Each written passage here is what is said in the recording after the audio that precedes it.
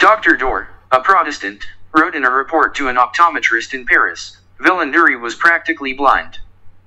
Visual acuity was 0.02 units in each eye.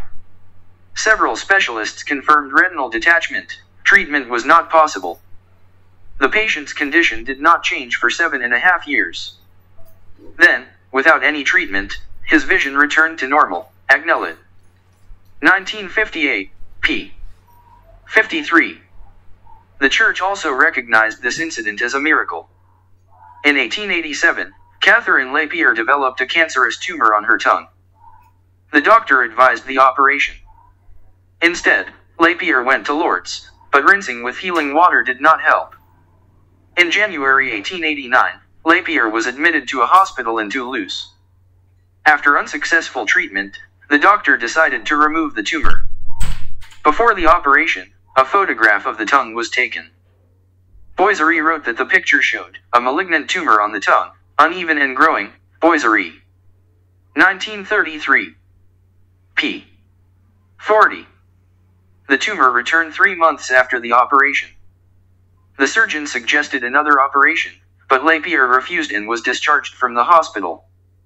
In July 1889 she went to Lourdes again. Her friends advised her to simply pray to the Virgin Mary for 9 days. Lapierre prayed and was treated with water. On the 9th day, the tumor disappeared. Boiserie wrote, her tumor disappeared. The inflammation of the glands has passed, she could eat and talk. The terrible pains in the head and ear, which were the result of the inflamed nerve, completely disappeared. Within a few hours, the disease, which seemed incurable and repeated after the operation, disappeared without a trace. An ordinary scar remained. Boiserie. 1933. p. 41. Boiserie noted, thus, judging by the conclusion of the doctors and the photograph, it can be said without a doubt that Catherine Lapierre had cancer in her tongue, an incurable disease that in a very short time should have led to death. Her healing, which happened in a few hours, without treatment, is inexplicable. We have never encountered such a thing in medical practice. Boiserie. 1933. p. 42. When Lapierre was examined by the Medical Bureau of Lourdes in 1897, the doctor confirmed that the tongue was healthy and that there was no chance of a relapse, which were the result of the inflamed nerve, completely disappeared. Within a few hours, the disease, which seemed incurable and repeated after the operation, disappeared without a trace. An ordinary scar remained. Boiserie. 1933. p. 41. Boiserie noted, thus, judging by the conclusion of the doctors and the photograph, it can be said without a doubt that Catherine Lapierre had cancer in her tongue, an incurable disease that in a very short time should have led to death. Her healing, which happened in a few hours, without treatment, is inexplicable. We have never encountered such a thing in medical practice. Boiserie. 1933. p. 42. When Lapierre was examined by the Medical Bureau of Lourdes in 1897, the doctor confirmed that the tongue was healthy and that there was no chance of a relapse, which were the result of the inflamed nerve, completely disappeared. Within a few hours, the disease, which seemed incurable and repeated after the operation, disappeared without a trace. An ordinary scar remained. Boiserie. 1933. p. 41. Boiserie noted, thus, judging by the conclusion of the doctors and the photograph, it can be said without a doubt that Catherine Lapierre had cancer in her tongue, an incurable disease that in a very short time should have led to death. Her healing, which happened in a few hours, without treatment, is inexplicable. We have never encountered such a thing in medical practice. Boiserie. 1933. p. 42. When Lapierre was examined by the Medical Bureau of Lourdes in 1897, the doctor confirmed that the tongue was healthy and that there was no chance of a relapse, which seemed incurable and repeated after the operation, disappeared without a trace. An ordinary scar remained. Boiserie.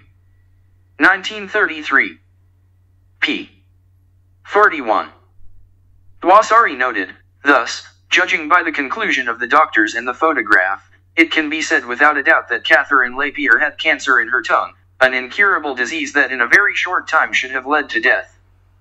Her healing, which happened in a few hours, without treatment, is inexplicable. We have never encountered such a thing in medical practice. Boiserie. 1933. p. 42. When Lapierre was examined by the Medical Bureau of Lords in 1897, the doctor confirmed that the tongue was healthy and that there was no chance of a relapse, which seemed incurable and repeated after the operation, disappeared without a trace. An ordinary scar remained. Boiserie. 1933. p. 41. Boiserie noted, thus, judging by the conclusion of the doctors and the photograph, it can be said without a doubt that Catherine Lapierre had cancer in her tongue, an incurable disease that in a very short time should have led to death. Her healing, which happened in a few hours, without treatment, is inexplicable. We have never encountered such a thing in medical practice. Boiserie. 1933. p. 42.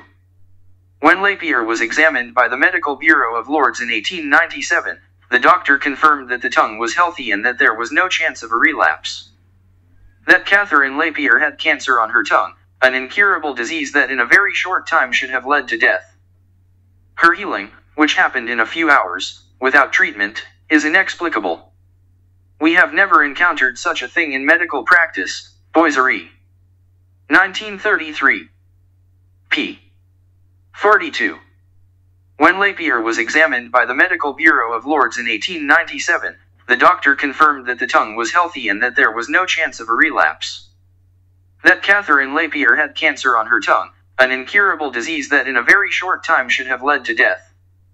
Her healing, which happened in a few hours, without treatment, is inexplicable. We have never encountered such a thing in medical practice. Boiserie. 1933. p. 42. When Lapierre was examined by the Medical Bureau of Lords in 1897, the doctor confirmed that the tongue was healthy and that there was no chance of a relapse. Amélie Chagnon was born in France in 1874. As a child, she deeply believed in the Virgin Mary. At the age of 13, her foot suddenly became inflamed and swollen. In 1889 she went to Lourdes, but was not cured. At the age of 17, the bone on the leg completely rotted from tuberculosis, became soft and detached from the rest of the bones of the foot. A rotting wound formed around the bone. There was also inflammation in the knee. Treatment at a hospital in Poitiers did not work. The disease only intensified and was declared incurable. The girl was bedridden for 3 months. One day she had the desire to go to Lourdes again, and she refused medical treatment. Boiserie. 1933. pp. 10-14. The Amélie arrived in Lourdes on August 21, 1891. She was so confident of success that she even bought a pair of shoes, although she had not been able to wear shoes for 4 years. She took a bath in the grotto, but nothing happened.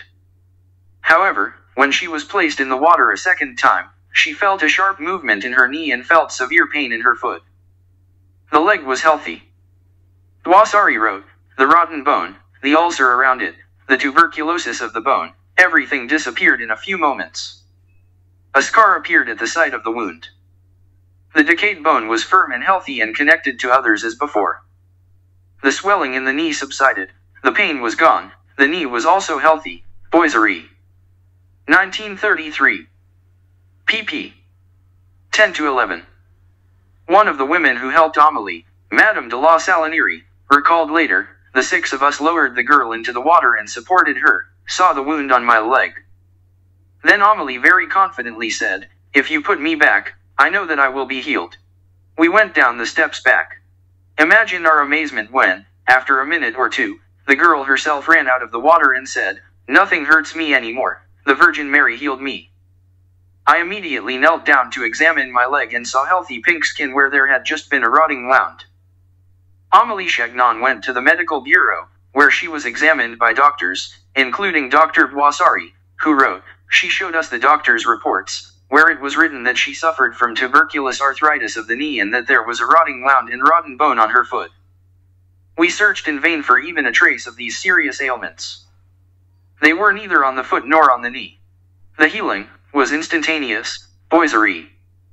1933. pp. 15 to 16. Testimonies from the doctors who treated Amélie Chagnon in Poitiers were collected. Dr. Dupont stated that having seen Mademoiselle Amélie Chagnon for several months, she had rotting bone in her foot and tuberculous arthritis of the knee. I decided to remove all the diseased bone and heal the knee with injections of zinc chloride. The girl asked me to postpone treatment until her return from Lourdes. I saw her right before leaving. She was in great pain, and I did not know how she would be able to withstand the journey, since she had not left bed for several months before. She returned healthy. The bone didn't hurt anywhere. The knee was functioning normally. The girl could walk, sit, bend over without the slightest pain. Boiserie. 1933. p. 16. Dupont also wrote, I received over 100 letters asking for information about the medical history. Most of these letters were from my colleagues. I answered everyone. Both sickness and healing are indisputable. Boiserie. 1933. p. 16. The Medical Bureau also collected information from the Poitiers Hospital, from the sisters who looked after Amélie and from Amélie's companions on the train to Lourdes. Marie Briffot fell ill in August 1888. For 4 years, her leg was in a cast. She could not get out of bed, as she suffered from coxalgia, a disease of the hip joint. The joint was rotting, and an open rotting wound appeared in this place, from where pieces of rotten bone came out. The entire leg was swollen and Briffot was in great pain. The infection has poisoned all the blood in the body. Boiserie. 1933. pp. 22 to 23. Describing her case, Briffot said, For 2 years I had a black tongue, a constantly dry throat, I was sick of any liquid, I could not eat solid food. Once, when I had to change my underwear, my back and legs stuck to a cast, and I had to peel them off my skin in order to lift me, I was covered in blood. The doctors gradually stopped coming to me. They said that I would never get well and that I would soon die. Boiserie. 1933. p. She could not move, so she was brought to Lourdes in a coffin-like box. Her coop neighbors thought she was going to die on the way. She still lasted all 700 miles and arrived at Lourdes in September 1893. The first bath did not work. When she was lowered into the water the next day, she felt that something was happening. The pain has diminished. The leg was no longer so heavy, it seemed that someone had removed a huge stone from it. Boiserie. 1933. p. 23. When the girl was raised from the water, she said, I am healthy. Boiserie. 1933. p. 23. Her attendants examined her. Marie Briffot recalled, there was no wound on the leg, the blackness and swelling subsided, they touched my leg, and it did not hurt, I was healthy. Boiserie. 1933. p. 23. In 1950, Ruth Cranston, a researcher and Protestant, received permission to study the records of the Lourdes Medical Bureau and published one of the most authoritative works to date, entitled Miracle of Lourdes, 1955. Below is one of the cases included in the book. In 1924, Charles MacDonald of Dublin contracted tuberculosis. The next year his health improved and he left for South Africa, where in 1931 he fell ill again. He returned to Ireland, his condition deteriorating and seemed hopeless. In November 1935, he went to a hospital for the hopeless and prepared to die. However, he decided to finally try his luck and go to Lourdes. By that time, he had developed tuberculosis of the spine, the 12th thoracic vertebra collapsed, as a result of which his back was severely bent. The bone on the right shoulder was affected by tuberculous arthritis, the kidneys were sick, and in one of them acute inflammation began. MacDonald arrived in Lourdes on September 5, 1936. By that time, he could no longer walk on his own. On the first day after taking a bath, he began to walk, and when he returned to Ireland, a medical examination showed that tuberculosis, arthritis, and nephritis had disappeared. As required by BCM Medical Bureau regulations, MacDonald returned to Lourdes a year later, in September 1937. He was examined by 32 doctors from BCM and studied the medical history, which included, among other things, the conclusion of his attending physician, which confirmed that MacDonald was traveling to Lourdes with advanced tuberculosis and various complications. The BCM Bureau concluded that MacDonald's case met all the criteria for a miraculous healing. Rogo. 1982. pp. 287 to 288. The kidneys were sick, and in one of them acute inflammation began. MacDonald arrived in Lourdes on September 5, 1936. By that time, he could no longer move independently. On the first day after taking a bath, he began to walk, and when he returned to Ireland, a medical examination showed that tuberculosis, arthritis, and nephritis had disappeared. As required by BCM Medical Bureau regulations, MacDonald returned to Lourdes a year later, in September 1937. He was examined by 32 doctors from BCM and studied the medical history, which included, among other things, the conclusion of his attending physician, which confirmed that MacDonald was traveling to Lourdes with advanced tuberculosis and various complications. The Bureau of the BCM concluded that MacDonald's case met all the criteria for a miraculous healing. Rogo. 1982. pp. 287 to 288. The kidneys were sick, and in one of them acute inflammation began. MacDonald arrived in Lourdes on September 5, 1936. By that time, he could no longer move independently. On the first day after taking a bath, he began to walk, and when he returned to Ireland, a medical examination showed that tuberculosis, arthritis, and nephritis had disappeared. As required by BCM Medical Bureau regulations, MacDonald returned to Lourdes a year later, in September 1937. He was examined by 32 doctors from BCM and studied the medical history, which included, among other things, the conclusion of his attending physician, which confirmed that MacDonald was traveling to Lourdes with advanced tuberculosis and various complications. The Bureau of the BCM concluded that MacDonald's case met all the criteria for a miraculous healing. Rogo. 1982. pp. 287 to 288. MacDonald arrived in Lourdes on September 5, 1936. By that time, he could no longer move independently.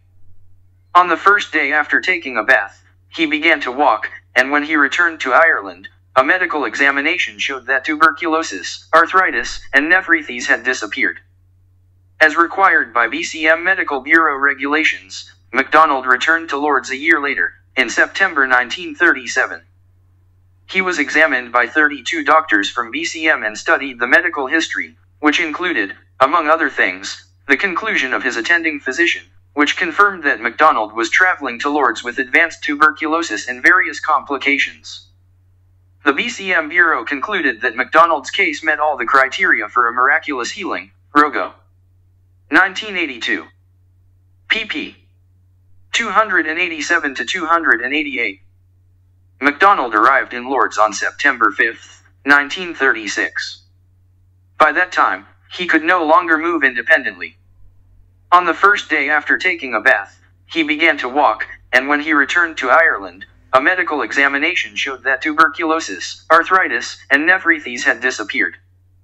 As required by BCM Medical Bureau regulations, MacDonald returned to Lourdes a year later, in September 1937. He was examined by 32 doctors from BCM and studied the medical history, which included, among other things, the conclusion of his attending physician, which confirmed that MacDonald was traveling to Lourdes with advanced tuberculosis and various complications. The BCM Bureau concluded that MacDonald's case met all the criteria for a miraculous healing. Rogo. 1982. pp. 287 to 288. On the first day after taking a bath, he began to walk, and when he returned to Ireland, a medical examination showed that tuberculosis, arthritis, and nephritis had disappeared. As required by BCM Medical Bureau regulations, MacDonald returned to Lourdes a year later, in September 1937. He was examined by 32 doctors from BCM and studied the medical history, which included, among other things, the conclusion of his attending physician, which confirmed that MacDonald was traveling to Lourdes with advanced tuberculosis and various complications. The Bureau of the BCM concluded that MacDonald's case met all the criteria for a miraculous healing. Rogo. 1982.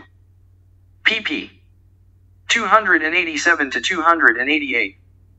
On the first day after taking a bath, he began to walk, and when he returned to Ireland, a medical examination showed that tuberculosis, arthritis, and nephritis had disappeared. As required by BCM Medical Bureau regulations, MacDonald returned to Lourdes a year later, in September 1937. He was examined by 32 doctors from BCM and studied the medical history, which included, among other things, the conclusion of his attending physician, which confirmed that MacDonald was traveling to Lourdes with advanced tuberculosis and various complications. The Bureau of the BCM concluded that MacDonald's case met all the criteria for a miraculous healing. Rogo. 1982. pp. 287 to 288. He was examined by 32 doctors from BCM and studied the medical history, which included, among other things, the conclusion of his attending physician, which confirmed that MacDonald was traveling to Lourdes with advanced tuberculosis and various complications. The Bureau of the BCM concluded that MacDonald's case met all the criteria for a miraculous healing. Rogo. 1982. pp. 287 to 288. He was examined by 32 doctors from BCM and studied the medical history, which included, among other things, the conclusion of his attending physician, which confirmed that MacDonald was traveling to Lourdes with advanced tuberculosis and various complications. The Bureau of the BCM concluded that MacDonald's case met all the criteria for a miraculous healing. Rogo. 1982. pp. 287 to 288. The BCM report stated, Charles MacDonald suffered from 1. Tuberculosis on the left shoulder, 2. Tuberculosis of the spine, 3. Chronic nephritis with the presence of pus, blood, and albumin. All three diseases were in a state of disrepair when the patient arrived in Lourdes. They suddenly stopped developing on September 7, 1936.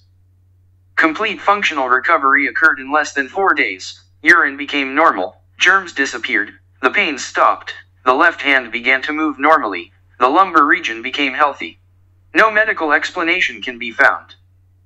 Given the speed with which all the consequences of tuberculosis, considered incurable, disappeared, and at the beginning of which the body was completely bones. Rogo. 1982. pp. 288 to 289. On July 4, 1921, Dr. Pierre Cot drew up a medical report on the state of health of Mademoiselle Irene Céline, 21, who wanted to go to Lourdes for treatment. I, the undersigned, Pierre Cot, MD from Montpellier, living in Moissonnet, confirmed for 2 years, I watched Mademoiselle Irene Céline, who suffered from Pott's disease in the lumbar region. More precisely, the patient is affected by the last 3 vertebrae of the lumbar spine. There are constant pains. The patient has to wear a plaster corset. Marchand. 1924.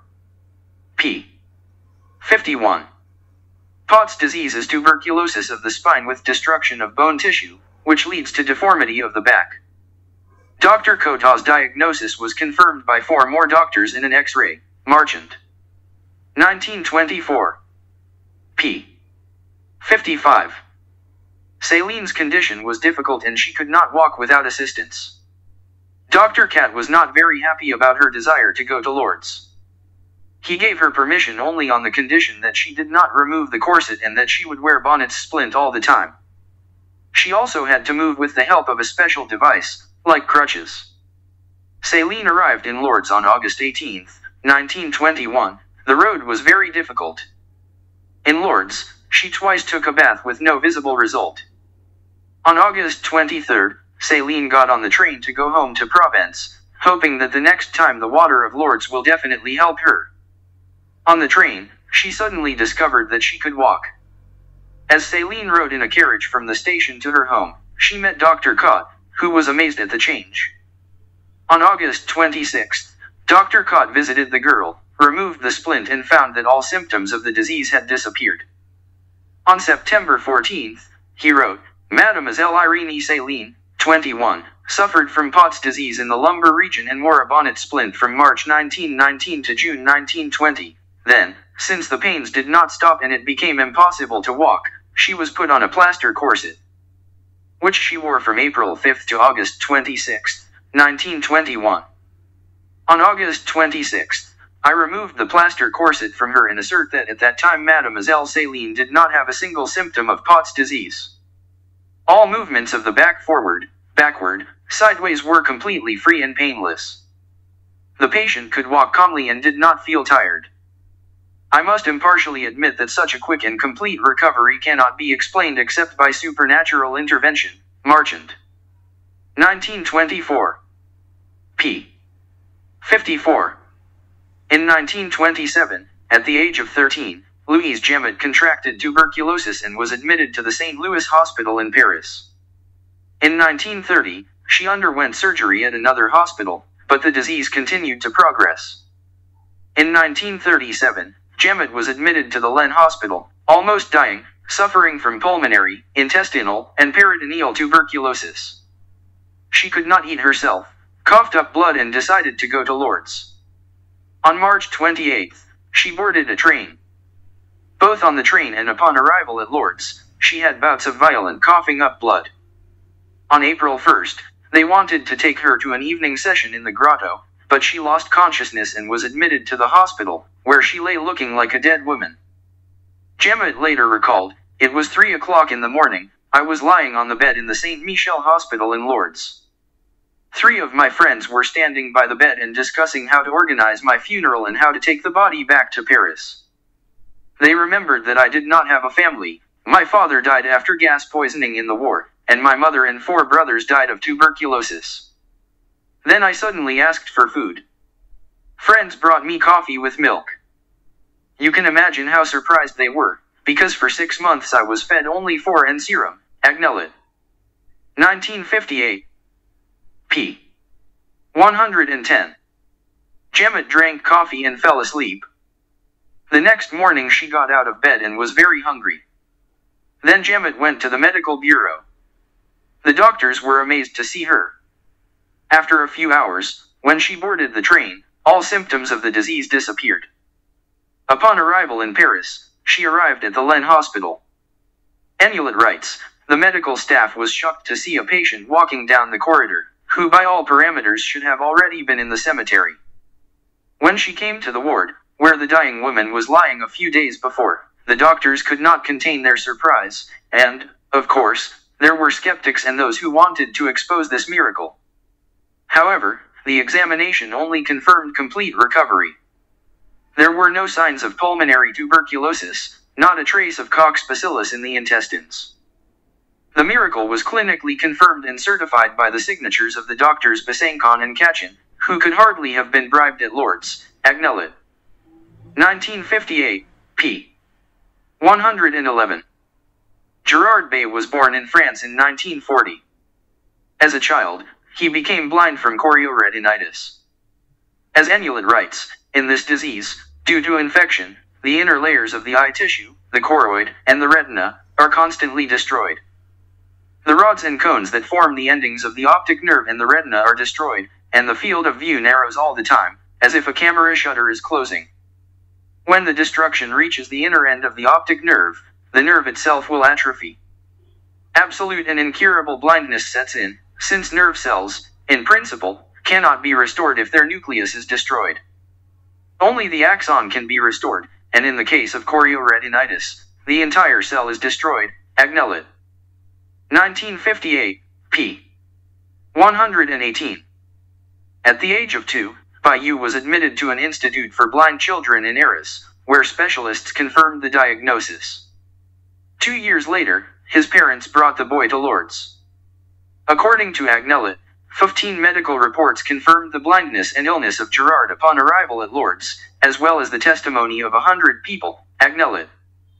1958, p. 119. After a few days in Lourdes, the child's vision began to return. Medical bureau doctors and other doctors confirmed that he was seeing again. In 1950, the healing was completed, and the medical report showed that the retina and optic nerve were completely restored. Acknowledged. 1958. p.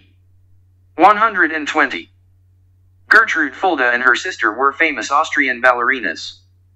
In 1937, Gertrude was suffering from severe abdominal pain. An examination revealed intestinal perforation and inflammation of the abdominal cavity. She underwent surgery. A few days later, she developed nephritis. The infection spread to the adrenal glands, which stopped working, causing Addison's disease. The girl had all the usual symptoms of the disease. The skin has acquired a brownish tint, the appetite has disappeared. Soon she lost a lot of weight, looked like a skeleton. She was injected with hormones that did not allow her to die. Her doctor told Gertrude's grandmother that the girl would soon die. My grandmother sent a letter to Lourdes with a request to send a bottle of healing water. When the water was sent, Gertrude washed the body, but to no avail. Then she decided that she herself would go to Lourdes, but was unable to get there until 1950. On July 10th, doctors from the medical bureau examined her, who recommended hormonal treatment and did not allow her to take a healing bath. The girl refused treatment and said that she would die if she did not fall into the grotto with holy water. On August 8th, a doctor in Lourdes gave her permission, and the healing was instantaneous. Enulet writes, healing was not a process, it happened instantly. The medical bureau declared the case a miracle on August 16, 1950, confirming that all symptoms of the disease had disappeared despite no treatment. Her skin regained a healthy color, pains disappeared, all body functions were restored. The blood test also confirmed the healing, and the blood pressure returned to normal. The adrenal glands, destroyed by the inflammatory process, also immediately recovered and began to produce the required amount of hormones. Acknowledged. 1958. pp. 141 to 142. The healing was confirmed by her doctor in Vienna and by the doctors of Lourdes in the medical bureau when Gertrude returned there in 1952. Partial and complete creation of biological forms using supernatural powers. In the case of the Lourdes miracles, we are faced with the change or restoration of existing or pre-existing biological forms with the help of spiritual entities that are one step higher in the universal hierarchy. We now turn to cases of creation, partial or complete, of a biological form. We have already dealt with similar cases in previous chapters, speaking of mediums. For example, as we saw in Chapter 5, Sir Alfred Russel Wallace, co-author of the Darwinian theory of evolution, saw with his own eyes the appearance of new creatures in sessions of the medium Huxley in London. Huxley sat in a small room separated from the living room by a curtain. Wallace and other guests were in the living room. A figure in white robes emerged from behind the curtain and began to pace the room. Wallace claimed to have touched the figure's clothes and hands. The man did not resemble Huxley in appearance, which excluded the possibility of deception. Wallace. 1905. Volume 2. pp. 328 to 329. When the figure disappeared behind the curtain, Wallace and the others peered in. As Wallace wrote, Huxley was sitting in a chair, in a trance state, and there was not a trace of a figure or white clothes in the room. The door and window of the back room were securely closed and sealed. Wallace. 1905. Volume 2. pp. 328 to 329. Wallace wrote about other cases of materialization of people in sessions of mediums, for example, at Ellington. As Ellington sat behind the curtain, a male figure in loose clothing appeared. Before the session, Wallace examined the floor and walls behind the curtain and found no secret entrances. Immediately after the session, every piece of Ellington's clothing was examined, and not a single item was found that belonged to a male figure. Also, Wallace checked the walls and floor again and again, found nothing. Consequently, the version with fraud can be excluded. Wallace. 1905. Volume 2. p. 329. During the sessions of the medium Monka, Wallace himself observed the appearance of a creature similar to a person. It took place in the afternoon in a London apartment. The cloud-like entity emerged directly from the medium's body from the side of the heart. She was tied to him with a thin thread of the same substance. Wallace wrote, Monk ran his hand through this thread, breaking it. After that, he began to move in one direction, and the figure in the other, until there was 5 or 6 feet between them. Now the figure looked like a woman, tightly wrapped in cloth, and only hands and feet were barely visible. Monk, looking at her, told us to look, and clapped his hands. The figure raised its hands and made the same clap that we heard clearly, although it was not so loud. Then the figure slowly moved towards him, became thinner and smaller, and, as it were, sucked into his body, in the same way as it had grown out of it in the beginning. Wallace. 1905. Volume 2. p. 330. Hensley Vewood told Wallace how he saw a tall male figure in loose clothing on several occasions that appeared next to Monk. Vewood touched her, felt her body and clothes. One day a figure lifted a chair. In 1874, Wallace attended materialization sessions with the medium Keith Cook. She sat in a chair behind the curtain. Then a woman in white appeared from there, taller than Cook, with different features. Wallace wrote, I closely saw her face, studied her features, hair, touched her hands. Wallace. 1905. Volume 2. p. 328. Half an hour later, the woman disappeared behind the curtain, and after a few seconds Wallace and the other guests, looking in, saw only a medium in a chair in black clothes in a trance state. Sir William Crookes, Nobel Prize winner in physics and president of the Royal Society, has also witnessed many of Keith Cook's materializations. The usual explanation for skeptics is the ability of the medium to quickly change clothes and appear in front of the public as an object of materialization.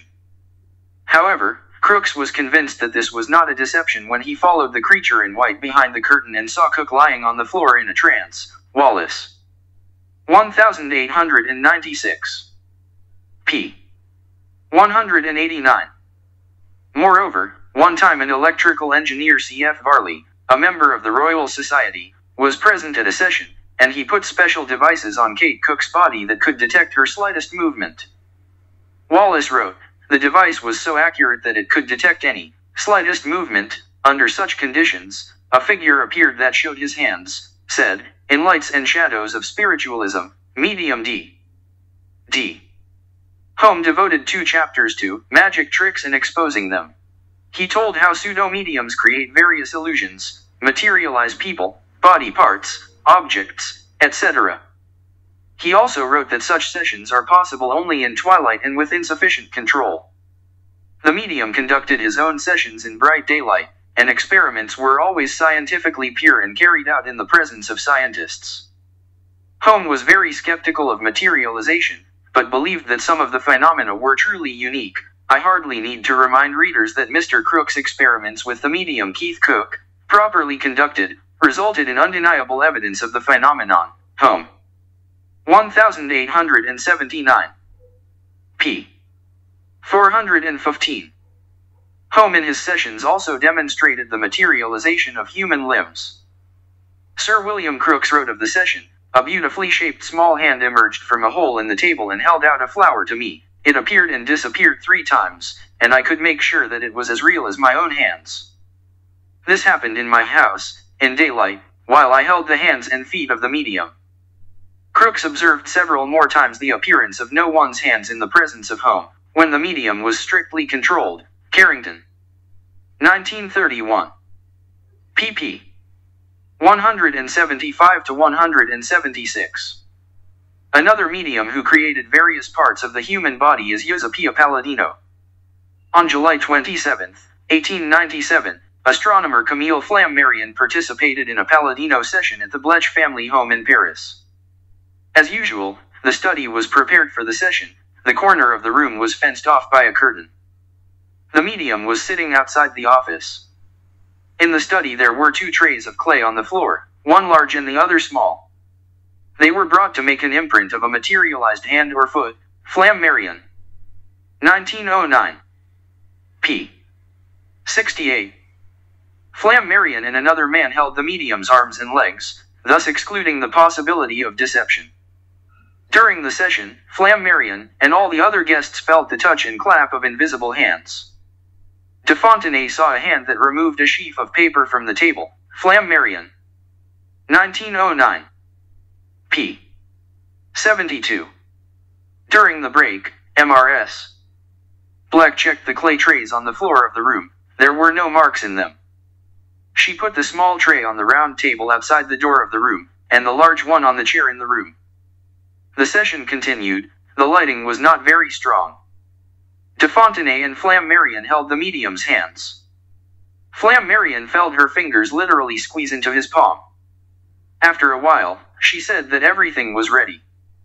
When the experimenters examined the small tray of clay, there were 4 fingerprints in the same position as the fingers of the medium in Flammarion's hand. Flammarion. 1909. p. 74. Then the chair in the study itself moved closer to Mrs. Black, then rose into the air and was directly above her head, as if standing on her. A large clay tray that weighed 9 pounds flew across the table to Mr. Black. Eusapia again announced that the work was completed. Black did not feel any weight, although the tray was in his hands. When everyone looked at the tray, there was a face print in profile. Mrs. Black leaned forward and kissed Eusapia on the cheek, but did not notice the smell of clay, which smelled strongly of linseed oil. The facial print at the same time resembled the profile of Eusapia. Flammarion. 1909. pp. 74 to 75. Flammarion took the tray, walked into the next room, and placed it on the table to examine the print more closely. Eusapia went with the others. While Flammarion studied her face, she stood motionless with both hands on the table. Then Eusapia went to another room. Flammarion wrote. We followed her without taking our eyes off her and left the tray on the table.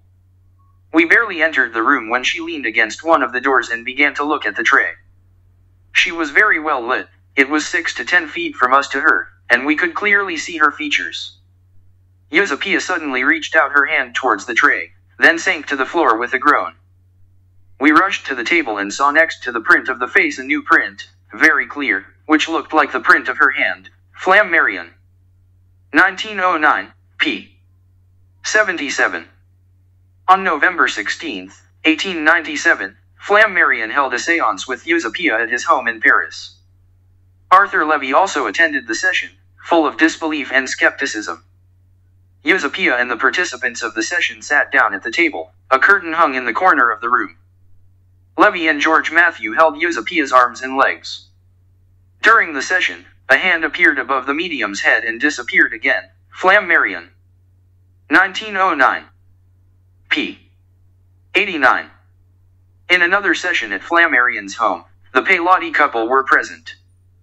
The room was illuminated by a night lamp, which stood at some distance from the table. 2 people, Mr. Brisson and Mr. Paylotty, held Eusapia's arms and legs. Mrs. Flammarion and Mrs. Brisson sat a few yards from the table, watching the medium. Mr. and Mrs. Paylotty have expressed a desire to see their daughter. Flammarion wrote. A tangible movement began behind the curtain. Several times I saw the head of a girl with a high forehead and long hair. She bowed 3 times, and we were able to see her dark profile in the window pane. Flammarion. 1909. p. 128. The Paylotty couple spoke to her, touched her face and hair. I got the impression that it really was some kind of entity of subtle energy, said Flammarion. Flammarion. 1909. p. 128. But he was sure that the Paylotty had simply imagined that the figure was their deceased daughter. Other researchers have also observed the appearance of human limbs in the sessions of Eusapia Palladino. For example, Mrs. Frederick Myers wrote of hand-like formations emanating from the body of a medium. Gould. 1968. pp. 236 to 237. On another occasion, Mrs. Stanley also saw similar formations. Immediately after the session, Mrs. Myers, who was also present, studied Eusebia's clothes with other women, asking her to remove almost everything. They found absolutely nothing suspicious. Gould. 1968. p. 237.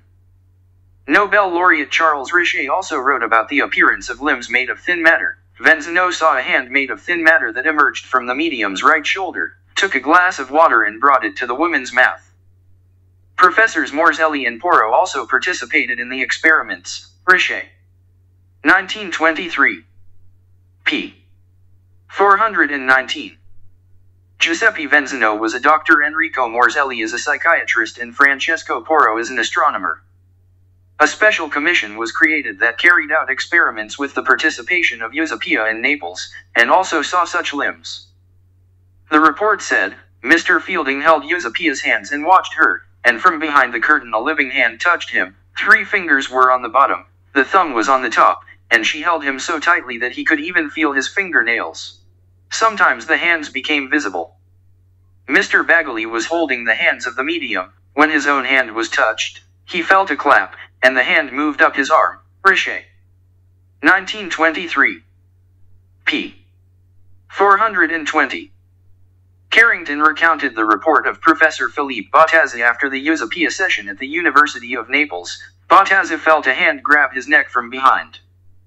He caught her with his own hand and felt his left hand, not warm, nor cold, with coarse bony fingers, which simply melted under my pressure. It didn't pull back, but it dissolved, melted under my fingers.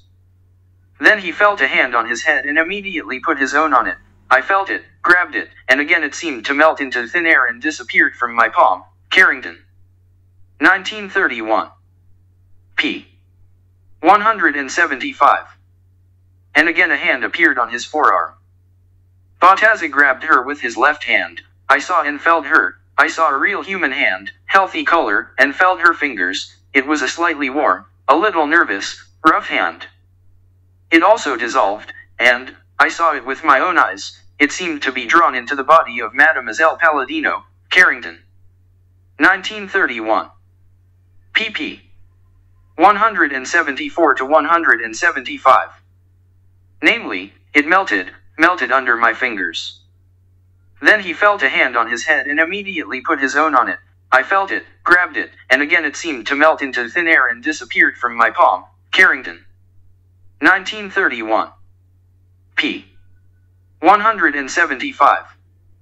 And again a hand appeared on his forearm. Bottazzi grabbed her with his left hand. I saw and felt her. I saw a real human hand, healthy color, and felt her fingers. It was a slightly warm, a little nervous, rough hand. It also dissolved, and I saw it with my own eyes. It seemed to be drawn into the body of Mademoiselle Palladino. Carrington. 1931. pp. 174 to 175. Namely, it melted under my fingers. Then he felt a hand on his head and immediately put his own on it. I felt it, grabbed it, and again it seemed to melt into thin air and disappeared from my palm. Carrington. 1931. p. 175. And again a hand appeared on his forearm. Bottazzi grabbed her with his left hand. I saw and felt her. I saw a real human hand, healthy color, and felt her fingers. It was a slightly warm, a little nervous, rough hand. It also dissolved, and I saw it with my own eyes. It seemed to be drawn into the body of Mademoiselle Palladino. Carrington. 1931. pp. 174 to 175. And again a hand appeared on his forearm.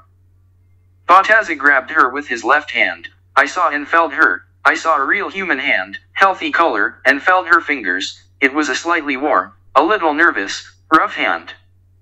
It also dissolved, and I saw it with my own eyes. It seemed to be drawn into the body of Mademoiselle Palladino. Carrington. 1931. pp. 174 to 175. And again a hand appeared on his forearm. Bottazzi grabbed her with his left hand. I saw and felt her. I saw a real human hand, healthy color, and felt her fingers. It was a slightly warm, a little nervous, rough hand. It also dissolved, and I saw it with my own eyes. It seemed to be drawn into the body of Mademoiselle Palladino, Carrington. 1931. pp. 174 to 175. Hans Driesch, 1867 to 1941, German philosopher and scientist, one of the famous biologists, supporter of the theory of vitalism, Berger. 1991. pp. 113 to 114, which claims that materialistic laws are not enough to explain life on Earth. He was actively involved in the research of mental phenomena, was the president of the Society for Psychical Research. He found a close connection between mental phenomena and the vitalistic view of biology. According to Driesch, some non-material entities are also involved in the creation of biological forms. He called this principle the word entleche, which was once coined by Aristotle. Driesch's interest in vitalism began with experiments with sea urchins. He found that when cells were removed from the sea urchin embryo in the early stages of development, each cell grew into a new urchin. The scientist considered the reason for this phenomenon to be the life principle that guides the development of matter. The materialization of the limbs, which was done by Eusapia Palladino and other mediums, was the same manifestation of this life principle, according to the conclusions of Driesch. He believed that his vitalistic biology would become a bridge leading to the understanding of physical parapsychological phenomena. Berger. 1991. p. 114. He explained the connection between vitalistic biology and materialization with the help of the psyche as follows. Imagine a small physical body, an egg, and imagine a huge, complex body, for example, an elephant, which can emerge from it. Here is materialization for you in its purest form. But materialization in your mind, entelechile control. Berger. 1991. p. 114. Bilocation. Another type of creation of biological forms with the help of supernatural forces is the phenomenon of bilocation, when a person appears in two places at once. In the lives of Christian saints, there is a lot of evidence of this phenomenon. Rogo wrote, "One should not think that the presence of holy people in two places at once is their mental images or beings from subtle etheric energy, which they send over long distances. According to legends and traditions, this second self can eat, drink and carry out all the physical processes inherent in an ordinary body. According to church knowledge, the phenomenon of bilocation is the creation of a copy of a person by the grace of the Lord." Rogo. 1982. p. 81. In 1226 Saint Anthony of Padua, 1195 to 1231, preached a sermon in the church of Limoges. At this time, he remembered that he had promised to hold a service at a monastery on the other side of the city. He fell silent and knelt in prayer. At the same moment, the monks of the monastery saw how Saint Anthony entered the church and conducted a service, after which he retreated into the shadows and disappeared. At the same moment, in the first temple, he got up from his knees, having finished praying, and continued the service. Rogo. 1982. pp. 81 to 82, The life of Saint Martin de Porres, who was born in Peru in 1579, also records many such cases of bilocation. As a young man, he went to a monastery in Lima. He did not become a priest, but only helped to do various work. He lived in a monastery, served as priests, and died in 1639. After his death, many witnesses of his miracles were interviewed, including those found in different places.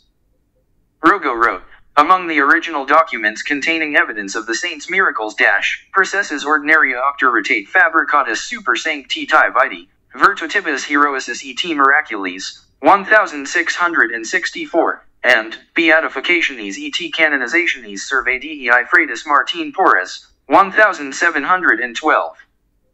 Both books are kept in the archives of the Order of St. Dominic in Rome. Another source of such information is Responsio ad Novas Animadversions R. C. D. Fide promotes Super Dubio and Constet de Virtutibus ECC, published in Rome in 1742. Some evidence can also be found in the official documents on the canonization of Saint Martin, published in Italy in 1960 and 1962, Rogo. 1982. pp. 82-83. Once in a monastery in Lima, Brother Francis, a friend of Saint Martin, fell seriously ill. He was lying in bed in his cell, the door was locked, and suddenly he saw Saint Martin, who brought him coal for the fire. He made the sick bed, washed it and disappeared, Rogo. 1982. pp. 83-84. Other residents of the monastery also reported similar incidents. In addition, there is evidence of the appearance of Saint Martin in Japan and China. Many have heard him often express his desire to become a missionary in the East. Once in Lima, Saint Martin's sister, Joan, and her husband were hosting relatives in a house near Lima. After some time, the family began to quarrel, and Saint Martin appeared at the door, holding food and water in his hands. He knew about the subject of the dispute and found a peaceful solution. Martin stayed at his sister's house all evening and left for Lima the next morning. A few days later, Joan came to visit him at the monastery. She told the monks how he appeared at her house just in time to reconcile the quarreling. The monks were amazed because at the same time they saw him caring for patients in the monastery hospital, Rogo. 1982, p. 84. In 1970, a yogi named Dadaji visited his family of followers in Allahabad, India.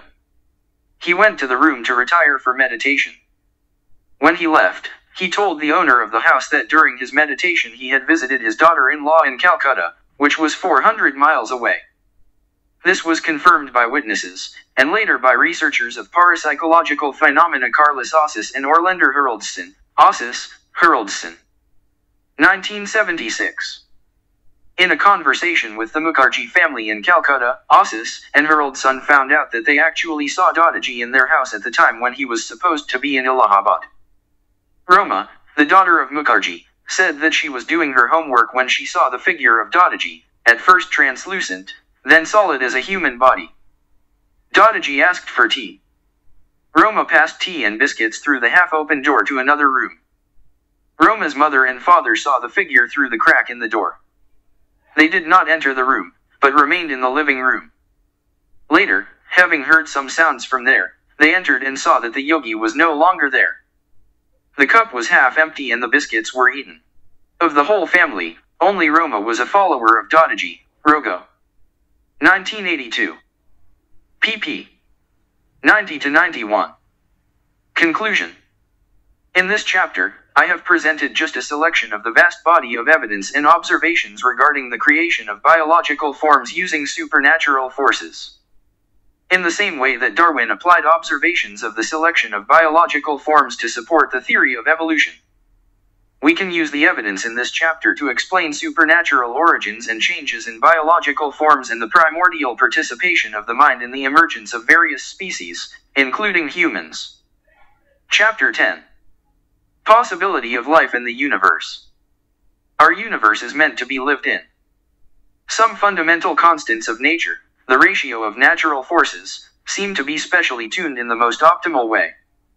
If their numerical value were a little different, the universe, as we know it, would not exist at all, since there would be no conditions for the formation of stable atoms, stars, galaxies, Barrow, Tipler. 1996. p. 20. And, therefore, life itself could not exist. The values of the constants and the ratio of forces seem to be chosen completely at random. That is, as far as modern science knows, these values are not determined at all by any laws of nature or properties of matter.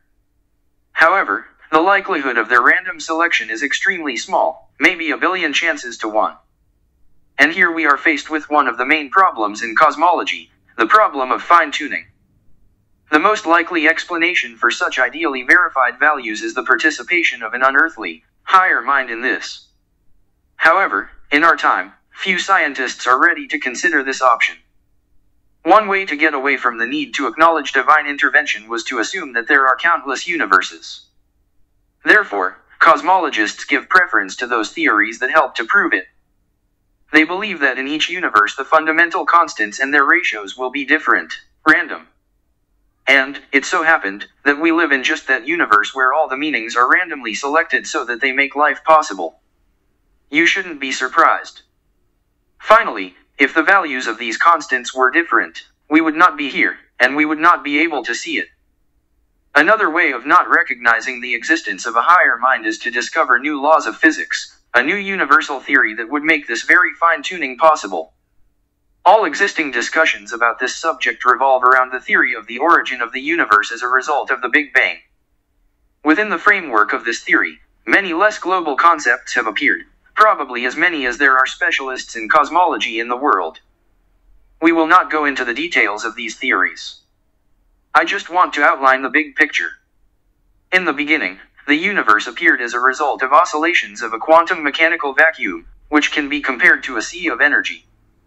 In the version about many universes, their appearance is also caused by the oscillations of the quantum mechanical vacuum. In the early stages of existence, the universes were immeasurably small, dense, and hot. Then they began to expand rapidly. During this process, they were filled with red-hot plasma. When they stopped growing and cooled down, the plasma condensed into subatomic particles, which, in turn, turned into particles of gases of hydrogen, helium, and deuterium. Also, more complex types of matter and energy have appeared, which are called dark matter and dark energy. Where such dark matter and energy is concentrated in large quantities, stars and galaxies have emerged from clusters of atomic gases. Heavier elements have formed in the hottest regions of the stars. And when the stars eventually exploded and supernovae formed, heavy elements continued to form. Billions of years later, we received the universe in which we now have the pleasure of living. Its further fate is still unknown, but according to the assumptions of some experts, the universe will eventually be sucked into a black hole, and, possibly, then reborn, emerging from a white hole. Also, more complex types of matter and energy have appeared, which are called dark matter and dark energy. Where such dark matter and energy is concentrated in large quantities, stars and galaxies have emerged from clusters of atomic gases. Heavier elements have formed in the hottest regions of the stars. And when the stars eventually exploded and supernovae formed, heavy elements continued to form. Billions of years later, we received the universe in which we now have the pleasure of living. Its further fate is still unknown, but according to the assumptions of some experts, the universe will eventually be sucked into a black hole, and, possibly, then reborn, emerging from a white hole. Also, more complex types of matter and energy have appeared, which are called dark matter and dark energy.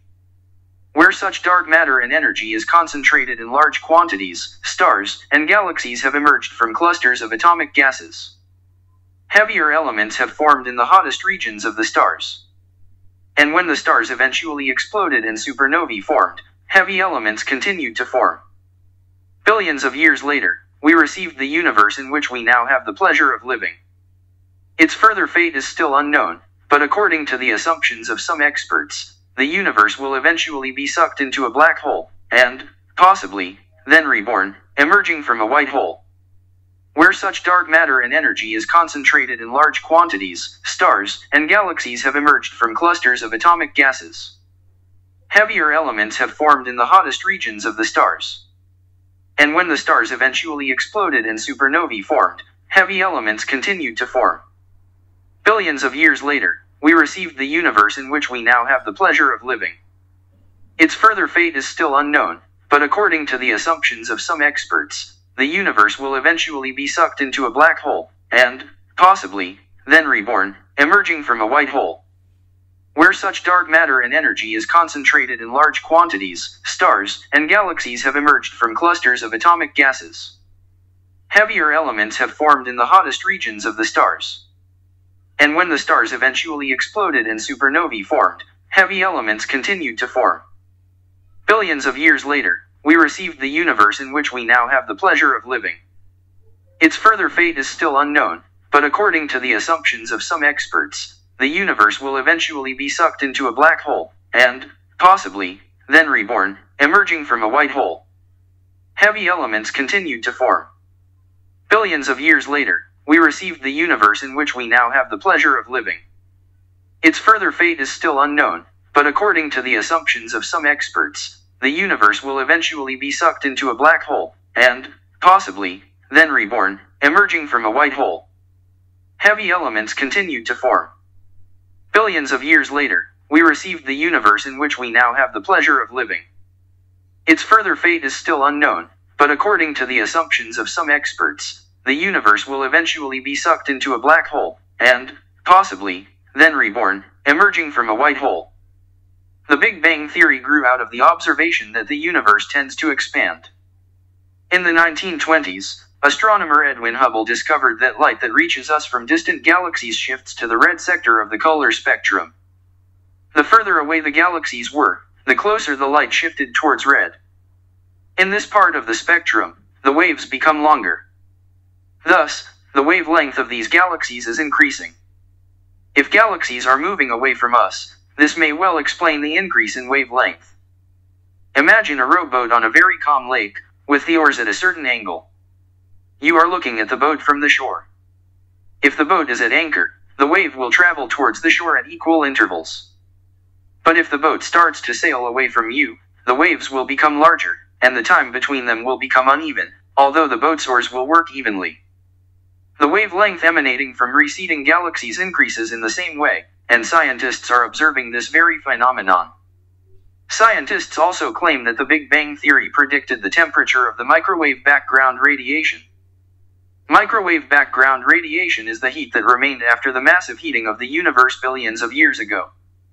Moreover, this theory, according to scientists, predicted the presence in the universe of hydrogen, deuterium, and helium, which we observe now. The Big Bang Theory has been criticized many times. For example, astronomer Tom Van Flandern found 20 fundamental errors and inaccuracies in it. Someone thinks that the universe was not small at first, as most scientists think, but that it was immediately the same size as it is now, and it does not change. As for my opinion, all these holes in the Big Bang Theory suggest that the universe could not unfold from a tiny seed on its own, without divine intervention. Otherwise, many points of the theory correspond to those ideas about the universe that existed in ancient India and are described in Sanskrit in the sacred books. This is what has been written in the Srimad Bhagavatam and Brahma Samhita regarding the origin of the universe. Outside of time and space, Mahavishnu dwells in eternal rest on the waves of the causal ocean.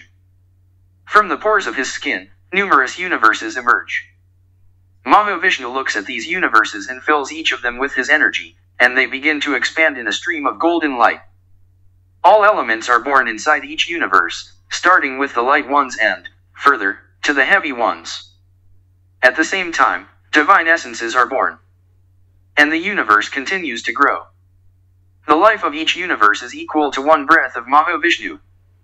He gives birth to material universes from himself with exhalation and returns them to himself with inhalation. The longitude of his exhalation is 311 trillion years. During this period, each universe goes through various cycles of development, manifested and unmanifested, each of which lasts 8.6 billion years. Both the Big Bang Theory and the Vedic concept speak of an ocean of transcendental energy that existed before any material universe. Some scientists have argued that universes emerge from white holes and disappear into black holes. That is, white holes give birth to universes, and black holes absorb them. The Vedas also say that universes emerge from holes and disappear into them, and that these holes are pores on the skin of Mahavishnu. Both theories agree that in the beginning there is a period of very rapid development of the universes, that at the very beginning there was an explosion, a flash of light, is that the universes are expanding. And finally, both theories talk about the existence of many universes. When my guru, Bhaktivedanta Swami Prabhupada, learned about the Big Bang Theory, he was very skeptical. His students presented this theory as an explosion of the original clot of matter, carried out without divine intervention.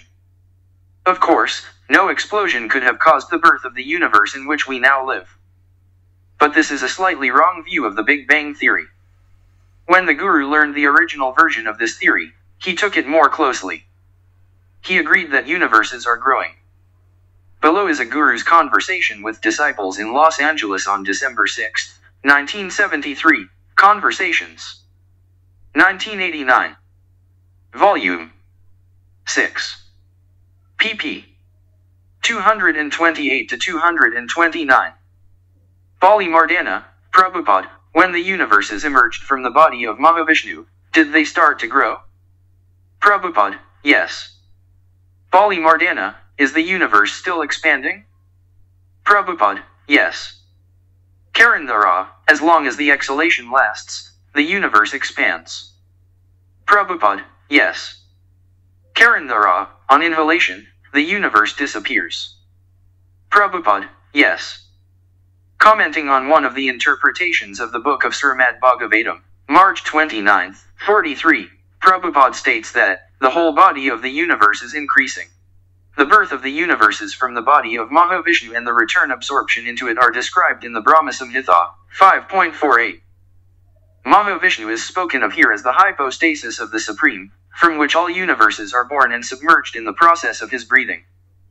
But nevertheless, the Vedic cosmogonic concept differs from the modern materialistic theory of the Big Bang in that the original matter in the Vedic interpretation is one of the energies of God, and all subsequent development and transformation of this energy takes place under his control. In what follows, I will try to show that the same conclusion is embedded in the modern theory of the Big Bang. Even if we assume, as modern scientists argue, that the universe owes its origin and development exclusively to the interaction of various forms of matter and physical forces, then the conclusion still arises that behind all these interactions there is a certain higher mind. They are so thought out and verified. Now, having received such a conclusion, we will have to go back and revise our premises of the modern scientific theory of the Big Bang. By changing these initial assumptions, we will see how much less friction there will now be between this theory and the Vedic cosmogonic concept. When I talk about the Big Bang theory, the reader may think that I unconditionally accept the premises on which it is based. But I just want to say that if, for the sake of truth, we take these premises on faith, then it will be possible to draw certain conclusions. However, it makes no sense for me to treat everything that concerns the Big Bang theory this way. Then it will be possible to draw certain conclusions. However, it makes no sense for me to treat everything that concerns the Big Bang theory this way. Then it will be possible to draw certain conclusions. However, it makes no sense for me to treat everything that concerns the Big Bang theory this way. Anthropic principle. Hundreds of years ago, most astronomers believed that the center of the universe was the Earth. Copernicus was the first to suggest that the Earth revolves around the Sun, and not vice versa. And astronomers accepted the theory, calling it the Copernican principle, according to which the Earth with all its inhabitants did not occupy a special place in the universe. But in the 20th century, astronomer Brandon Carter objected that the Earth still had a special place, and his point of view was very similar to that was before Copernicus and to Vedic theory. Carter argued that in order for people to observe all the rest of life in the universe, we have a special place in it with certain characteristics. Carter, 1974. p. 291, called this the anthropic principle. According to modern cosmological theories, the universe in which human life is possible must be at least 10 billion years old. This is how long it takes for helium and hydrogen to turn into harder elements such as carbon, one of the basic elements of organic life. The size of a growing universe is related to its age. This means, according to modern scientists, that a universe capable of supporting organic life must be at least 10 billion light-years old, and our universe is exactly that age, which is confirmed by recent calculations. Barrow, Tipler. 1996. p. 3. I can't say anything about the exact size and age of our universe, just want to note that these estimates in modern cosmology are constantly changing. As carbon, one of the basic elements of organic life, the size of a growing universe is related to its age. This means, according to modern scientists, that a universe capable of supporting organic life must be at least 10 billion light-years old, and our universe is exactly that age, which is confirmed by recent calculations. Barrow, Tipler. 1996. p. 3. I can't say anything about the exact size and age of our universe, just want to note that these estimates in modern cosmology are constantly changing. As carbon, one of the basic elements of organic life,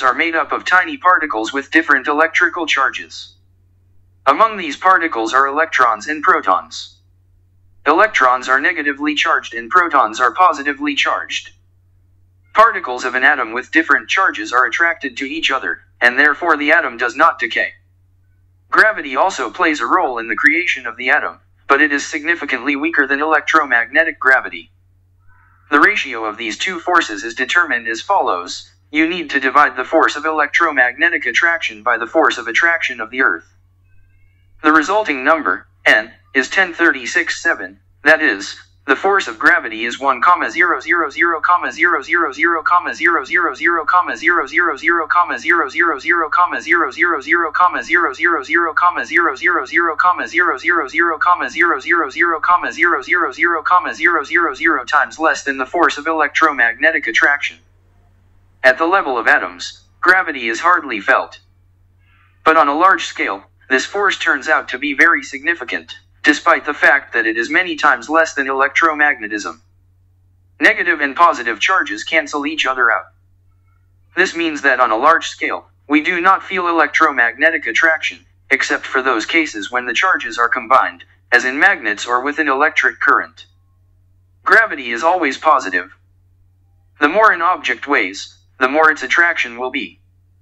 The force of attraction increases in proportion to the weight of the object. The total force of gravity of all the atoms of the Earth keeps us on its surface. It is the force of gravity that determines how large creatures can live on the planet. If the attraction were a little more, the maximum possible weight of the creatures inhabiting it would be less. Let's imagine n would be 1030 instead of 1036. Then gravity would be only 1,000,000,000,000,000,000,000,000,000,000,000,000,000,000,000,000 times less than electromagnetic attraction. As a result of such a very small change, the force of gravity will increase so much that no one heavier than insects can withstand the pressure. And even such small creatures as insects need powerful paws. And that is not all. Everything in the universe would be much smaller. For example, it would take 1 billion times fewer atoms to make a star. It is now generally accepted that stars appear when the gravitational force of hydrogen and helium atoms causes gases to condense. When a gas condenses,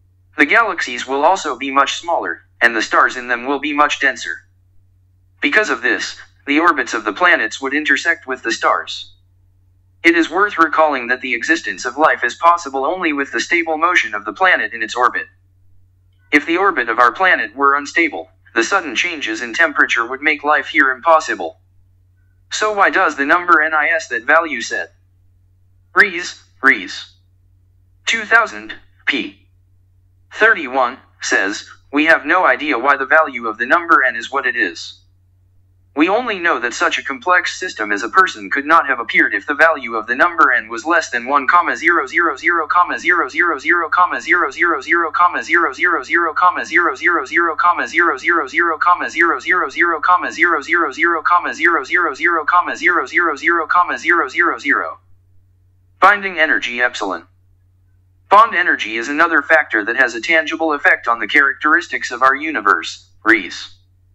2000. pp. 43 to 49. It determines the formation of atoms and how nuclear reactions proceed. Of course, all of this affects existing life forms. Atoms of different levels have different binding energies. The binding energy of helium molecules is of the greatest importance to us. According to research by astrophysicists, the first generation of stars converts hydrogen into helium. The nucleus of a hydrogen atom contains one proton. The nucleus of deuterium, an isotope of hydrogen, contains one proton and one neutron. When two deuterium atoms combine, one helium atom is formed with two protons and two neutrons. The mass of the nucleus of a helium atom is 0.993, 99.3%, of the mass of two protons and two neutrons.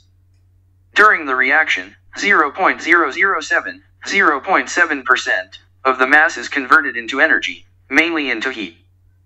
This number 0.007 is the binding energy of the atomic nucleus. It has to do with the nuclear force that holds the protons of an atom together. Rees writes, the amount of energy released during the reaction depends on the force that sticks the particles that make up the nucleus. Rees. 2000, p. 48. The greater the binding energy, the greater the nuclear force. Protons in nuclei are positively charged, and positive charges must repel each other. But the strong nuclear force overcomes this multidirectional motion and holds the protons together. We do not feel these forces, since they all manifest only at the level of atoms. If the value of epsilon were slightly different, the atomic structure would be completely different. For example, if the value of E was 0.006 instead of 0.007, it would mean that the nuclear force would be less than it is now. This would be enough to prevent the appearance of elements heavier than hydrogen. Heavier elements are formed by new protons in the nucleus of an atom. Hydrogen, with one proton in its nucleus, is the lightest element. Iron has 26 protons. But the way to iron and to heavier elements is through hydrogen and helium. There are usually two protons and two neutrons in a helium nucleus. This means that the transition from hydrogen to helium requires one more step, the conversion of hydrogen into deuterium, the nucleus of which consists of one proton and one neutron. Then two deuterium nuclei combine and form one helium nucleus with two protons and two neutrons. The force of the binding energy of protons and neutrons in the nucleus of a helium atom releases a certain amount of energy. So, if this binding energy were 0.006 of the total mass of protons and neutrons instead of 0.07, the nuclear force would be less and would not allow the neutron to combine with the proton. Then the deuterium nucleus would not have been able to form, and, therefore, there would be no helium nucleus either. The hydrogen atoms would continue to condense into dense masses, and these masses would heat up. But there would be no reactions, and there would be no stars. No other elements would have arisen. There would be no life, no planets in the form in which they are now. Then the deuterium nucleus would not have been able to form, and, therefore, there would be no helium nucleus either. The hydrogen atoms would continue to condense into dense masses, and these masses would heat up. But there would be no reactions, and there would be no stars. No other elements would have arisen. There would be no life, no planets in the form in which they are now. Then the deuterium nucleus would not have been able to form, and, therefore, there would be no helium nucleus either. The hydrogen atoms would continue to condense into dense masses, and these masses would heat up. But there would be no reactions, and there would be no stars. No other elements would have arisen. There would be no life, no planets in the form in which they are now. If E were 0.008 instead of 0.007, the nuclear force would accordingly be slightly greater than it is. Then another problem would arise in the process of the emergence of elements. As we have already understood, nuclear force is needed to hold the protons together. In our reality, this force is not strong enough to keep two protons together stably. The two protons are collectively called a diproton. There are no stable diprotons in the universe. This is explained by the fact that the force of mutual rejection of two positively charged protons is greater than the binding energy of the nucleus. However, this energy, with a numerical value of 0.007, is enough to bind protons to neutrons, and thus obtain deuterium. And already from two deuterium atoms, a helium atom is obtained. This is possible due to the fact that neutrons provide the missing binding energy to hold two protons. Since neutrons carry zero electric charge, they do not need an auxiliary rejection force. Let's now see what it would be like if E were equal to 0.008. Then two protons could merge. You get a diproton, an isotope of helium with two protons and no neutrons. This means that all hydrogen atoms, in which there is one proton, at the very beginning of the emergence of the universe would have formed into diprotons. In our reality, only a few hydrogen atoms become deuterium and helium atoms, and this takes quite a long time. Thus, hydrogen remains in the universe, since it is necessary for the existence of life. Barrow and Tipler reasoned as follows: if the already strong interaction were a little stronger, the diprotons would become stable, and this would lead to a catastrophe. All hydrogen in the universe would be converted to helium at an early stage of the development of the universe. And today there would be no hydrogen or permanent star systems.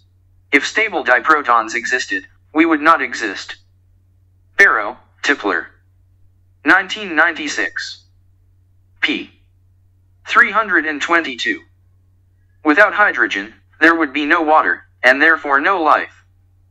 Permanent stellar formations would also not be able to exist, because they need hydrogen as fuel. The transformation of helium into carbon can also occur only under the conditions that exist in our universe, and no other. Barrow, Tipler. 1996. pp.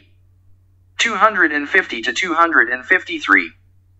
According to modern cosmologists, the first generations of stars burn the nuclei of hydrogen atoms, and in the process of reaction, helium atoms appear. When a star runs out of hydrogen, the helium core of the star becomes denser. The temperature inside the star rises, and at some point, helium turns into carbon.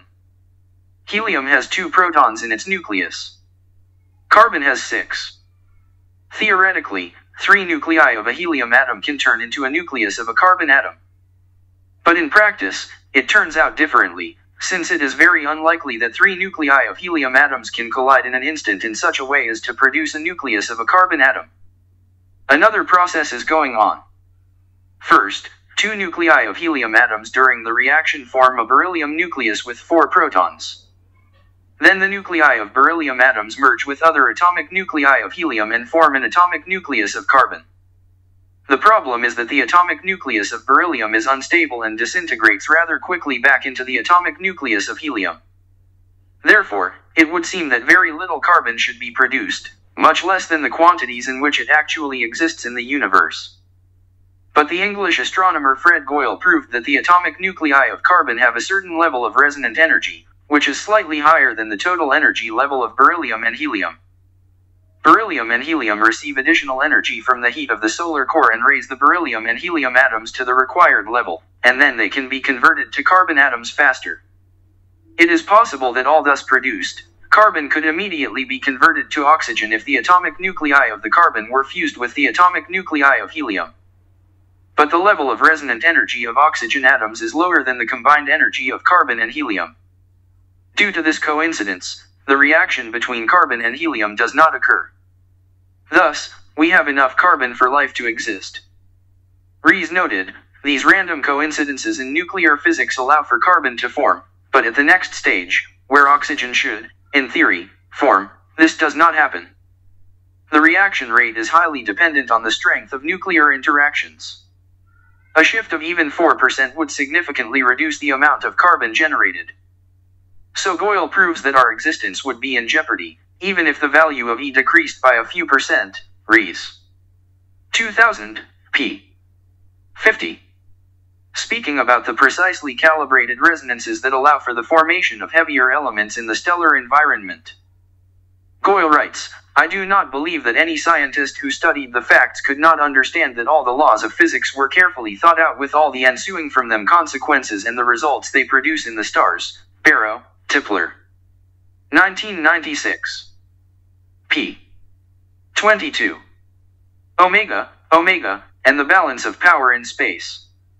Modern cosmologists argue that at the initial stage there were 3 possible scenarios for the development of the universe.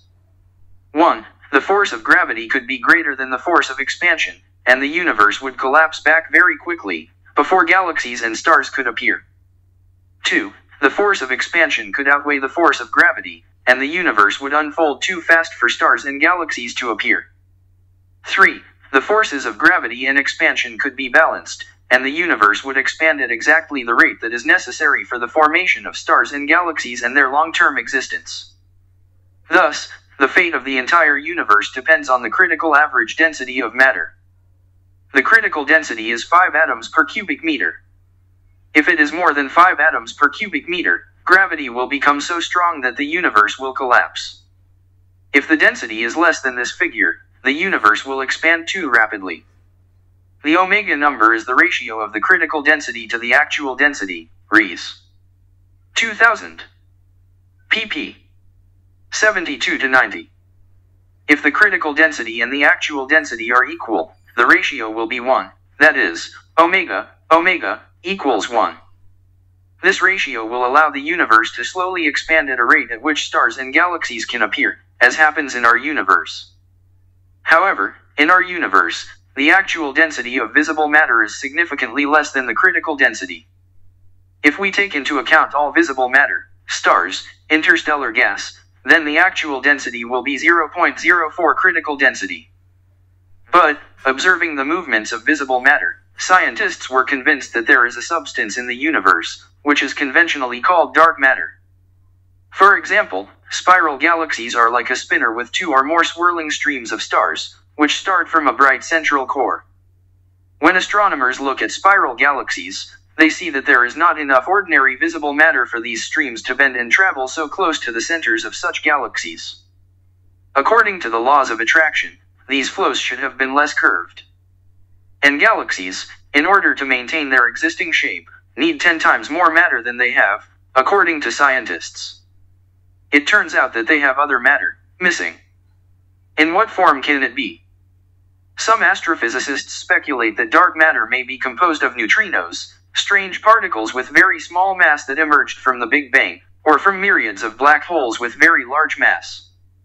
Rees writes, unfortunately, more than 90% of the universe remains incomprehensible to us, But it is even more offensive that we cannot even imagine what dark matter consists of, either from particles weighing 10 to 33 grams, neutrinos, or from particles weighing up to 1039 grams, black holes, Res.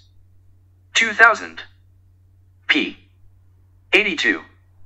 When dark matter joins visible matter, the actual density of matter in the universe becomes approximately 0.30 of the critical density.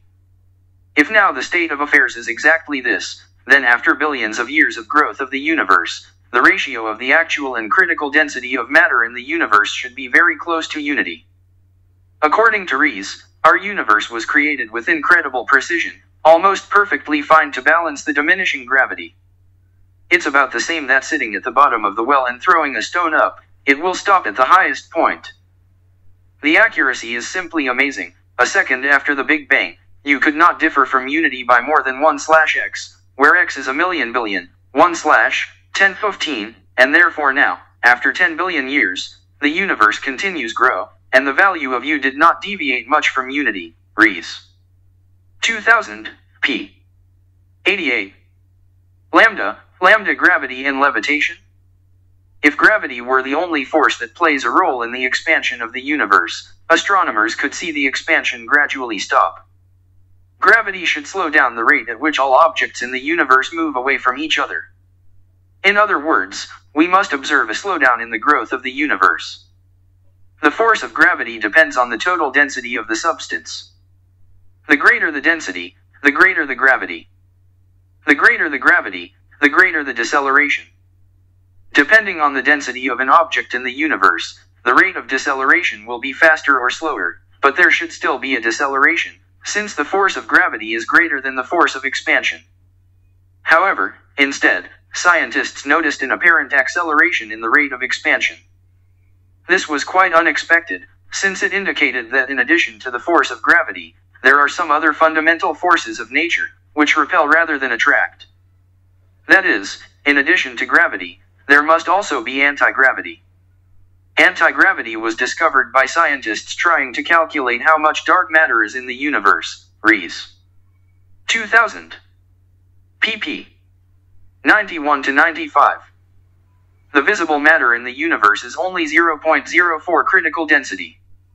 And critical density is the exact amount of matter required for the universe to exist for a very long time with relatively stable stellar formations and galaxies. Matter should be enough to slow down the rate of expansion of the universe, so that all the matter in it does not turn into a gas without any characteristics.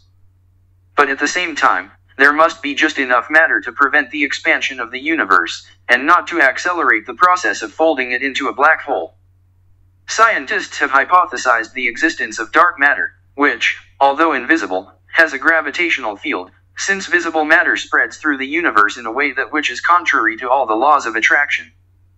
Given the gravitational pull of this dark matter, the spread of visible matter can also be explained.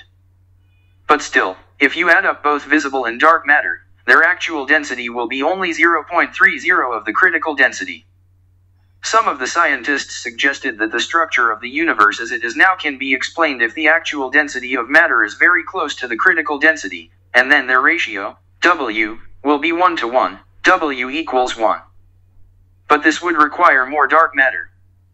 Therefore, scientists decided that, perhaps, there is still some amount of dark matter in nature, which is evenly distributed throughout the universe.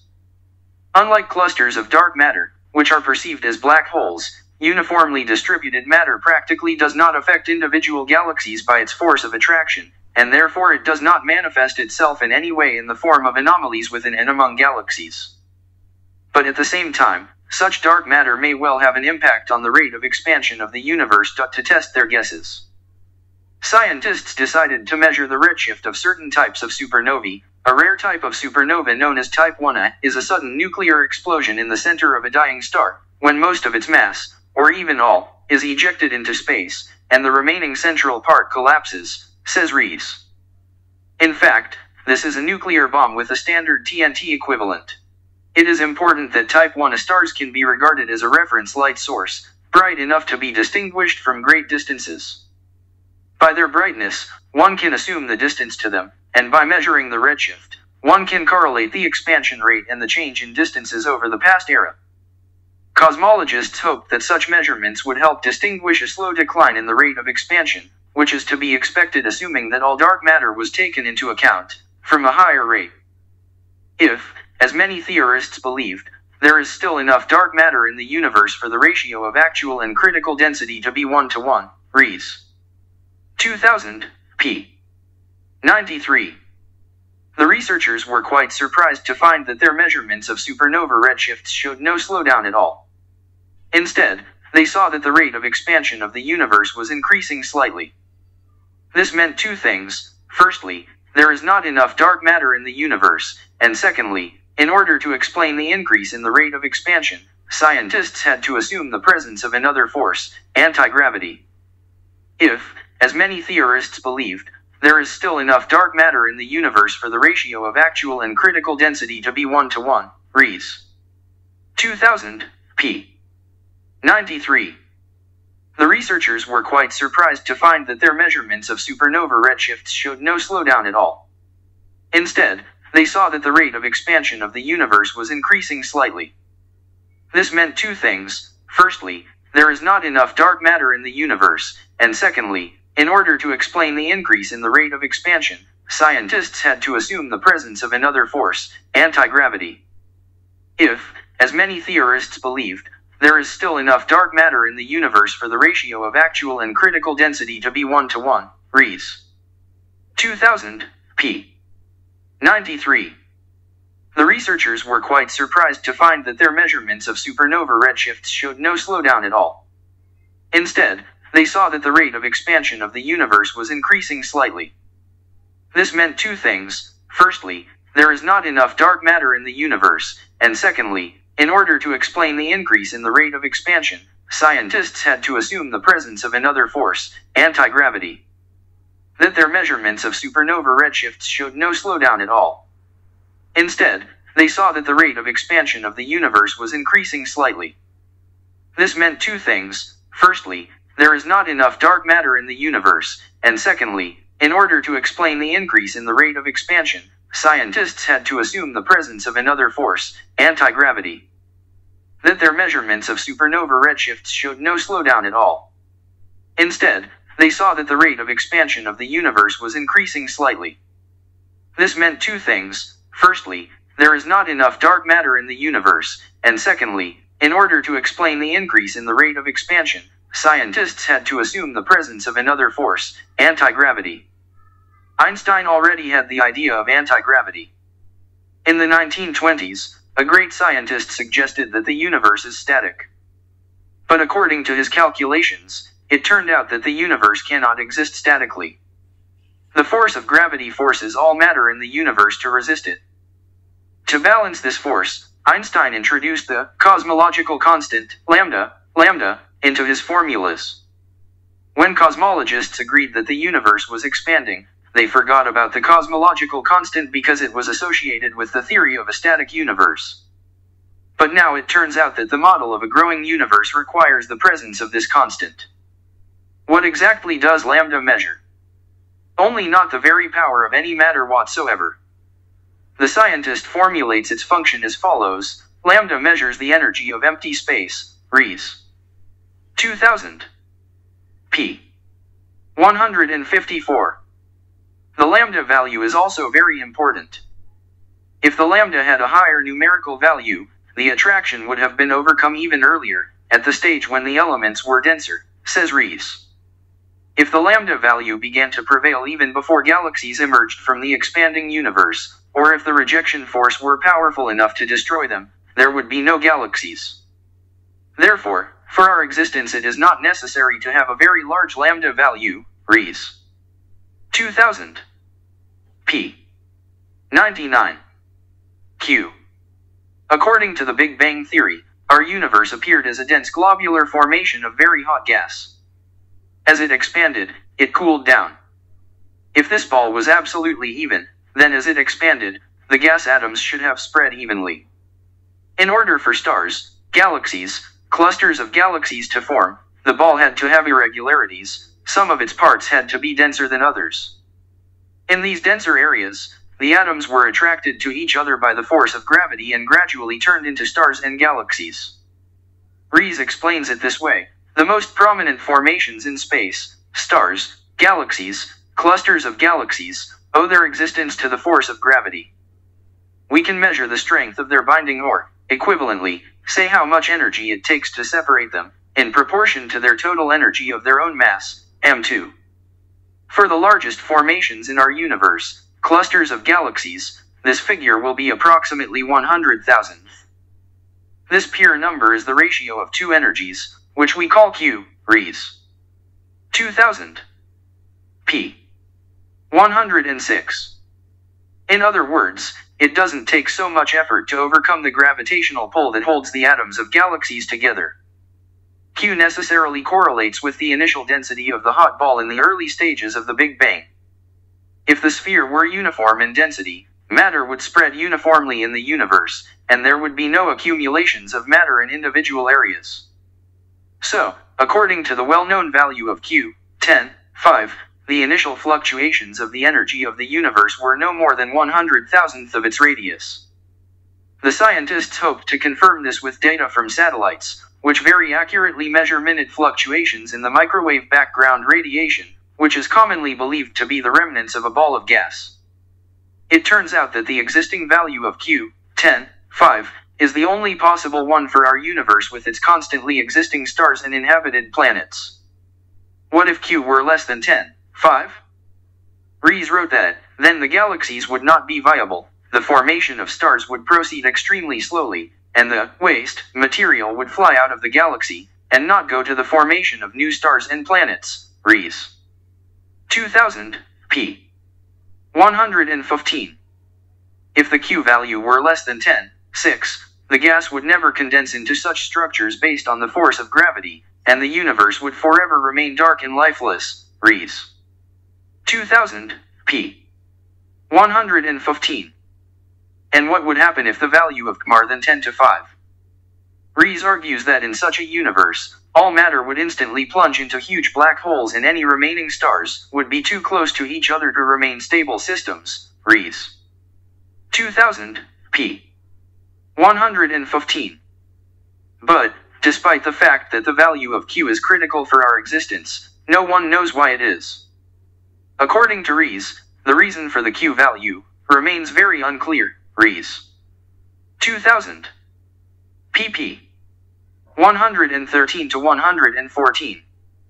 Despite the belief of scientists that stars and galaxies are formed by themselves, according to the laws of nature, by condensation of interstellar gas, they were not able to simulate this process using a computer. Rees noted that no one has yet been able to model the origin of the universe from the appearance of a single cloud of gas to the formation of stars and constellations. Rees. 2000, p. 110. That is, the presence of the fact of fine-tuning of physical constants, coupled with the inability of scientists to simulate the process of the appearance of stars and galaxies, leads us to the conclusion that something else is involved in this process, in addition to matter, which is transformed according to physical laws. The active intervention of the higher mind becomes inevitable. God does not have to monitor the implementation of every little thing, but only he can be the root cause and control the overall course of development. D. Number of measurements. The number of dimensions, D, is also one of the important factors for our universe. We live in 3 dimensions, 3D. If there were 2 or 4 dimensions, or anything else, life in this form would not exist. In our world, gravity and electricity obey the quadratic law. If you move an object twice as far away from you, the force of its attraction to you will be equal to a quarter of what it was.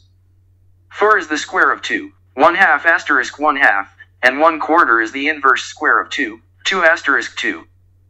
If the object is removed 4 times further, its force of attraction will be equal to 1/16 of the previous indicator, since 1/16 is the inverse square of 4. In a world where there are 4 dimensions, gravity would work according to the inverse cubic law. It would have a devastating effect, Rees argues, a planet orbiting that would slow down a little, then begin to move rapidly towards the sun, instead of moving into a smaller orbit, since the inverse cubic force would increase very much as it moves towards the center, and vice versa. If the planet accelerated slightly in orbit, it would spiral outward into darkness. Rees. 2000, p. 135. Only the inverse quadratic law of attraction allows planets to move in orbit. The same law applies to the orbits of electrons. If gravity and electromagnetism obeyed any other laws, there would be no stable atoms in the world. Rees. 2000, p. 136, Barrow, Tipler. 1996. p. 265 to 266. If there were two dimensions in the world, artificial intelligence would never have been created. Barrow and Tipler, citing Whitrow, 1959, write, he argues that if there were two or fewer dimensions in the world, nerve cells, or their analogs, would intersect when superimposed and create significant difficulties in information processing. Barrow, Tipler. 1996. p. 266. In addition, a reliable electromagnetic signal, which is used in radio, television, computers, and biological nervous systems, is only possible in three-dimensional space.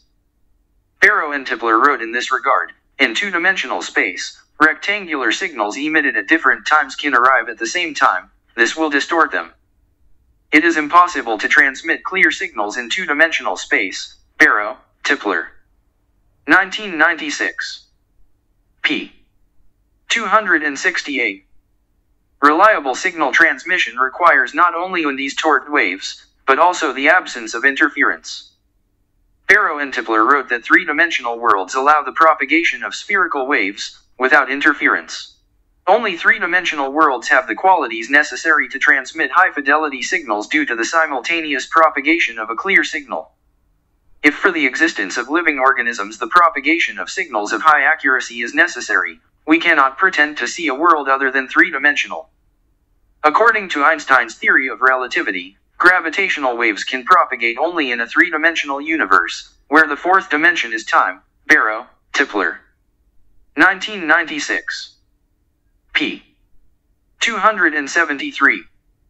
Modern cosmological theories assume the existence of 10 spatial dimensions and 1 temporal dimension in the universe. However, all but 3 spatial dimensions are present at the microscopic level and have no visible effect on wave propagation. Barrow, Tipler. 1996. pp. 274 to 275. According to Einstein's theory of relativity, gravitational waves can propagate only in a three-dimensional universe, where the fourth dimension is time. Barrow, Tipler. 1996. p. 273. Modern cosmological theories assume the existence of 10 spatial dimensions and 1 temporal dimension in the universe. However, all but 3 spatial dimensions are present at the microscopic level and have no visible effect on wave propagation. Barrow, Tipler. 1996. pp. 274 to 275. According to Einstein's theory of relativity, gravitational waves can propagate only in a three-dimensional universe, where the fourth dimension is time. Barrow, Tipler. 1996. p. 273. Modern cosmological theories assume the existence of 10 spatial dimensions and 1 temporal dimension in the universe. However, all but 3 spatial dimensions are present at the microscopic level and have no visible effect on wave propagation. Barrow, Tipler.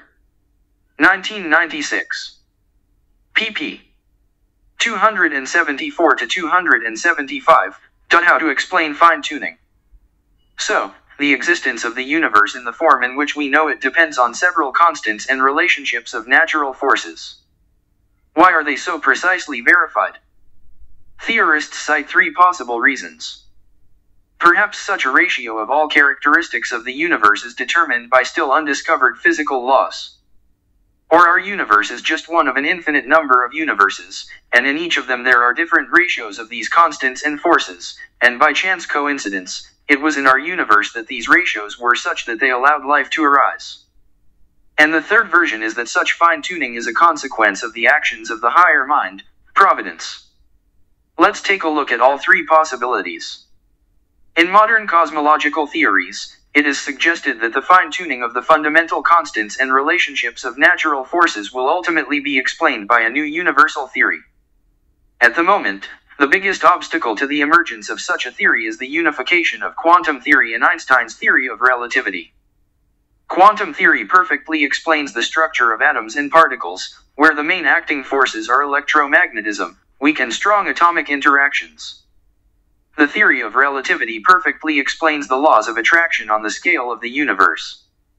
Today, there is no theory that would fit both the quantum theory and the theory of relativity, and meanwhile, their integration is necessary in order to explain the earliest stages of the development of the universe according to the Big Bang theory, when all the forces of nature worked together.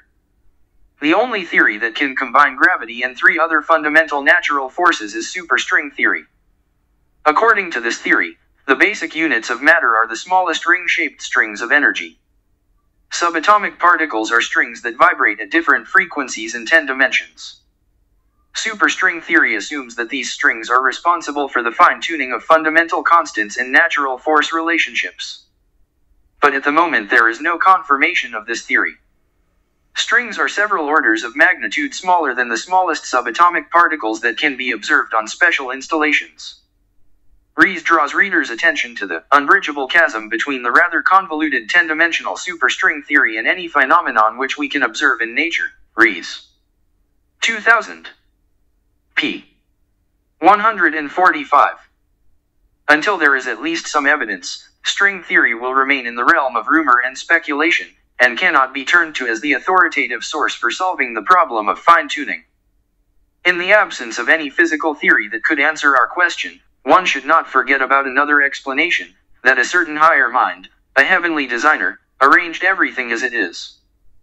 But since most modern scientists do not want to accept such a version, they can only assume the third option, that is, the presence of an infinite number of universes, in one of which, ours, by a happy coincidence, all the constants and the correlation of forces are exactly what they are. There are many ways to explain the existence of many universes. For example, that the Big Bang is a cyclical phenomenon. The universe, which appeared as a result of the Big Bang, disappears in the Big Compression, collapsing into a singularity, a point of unlimited density, and then it reappears as a result of a new Big Bang.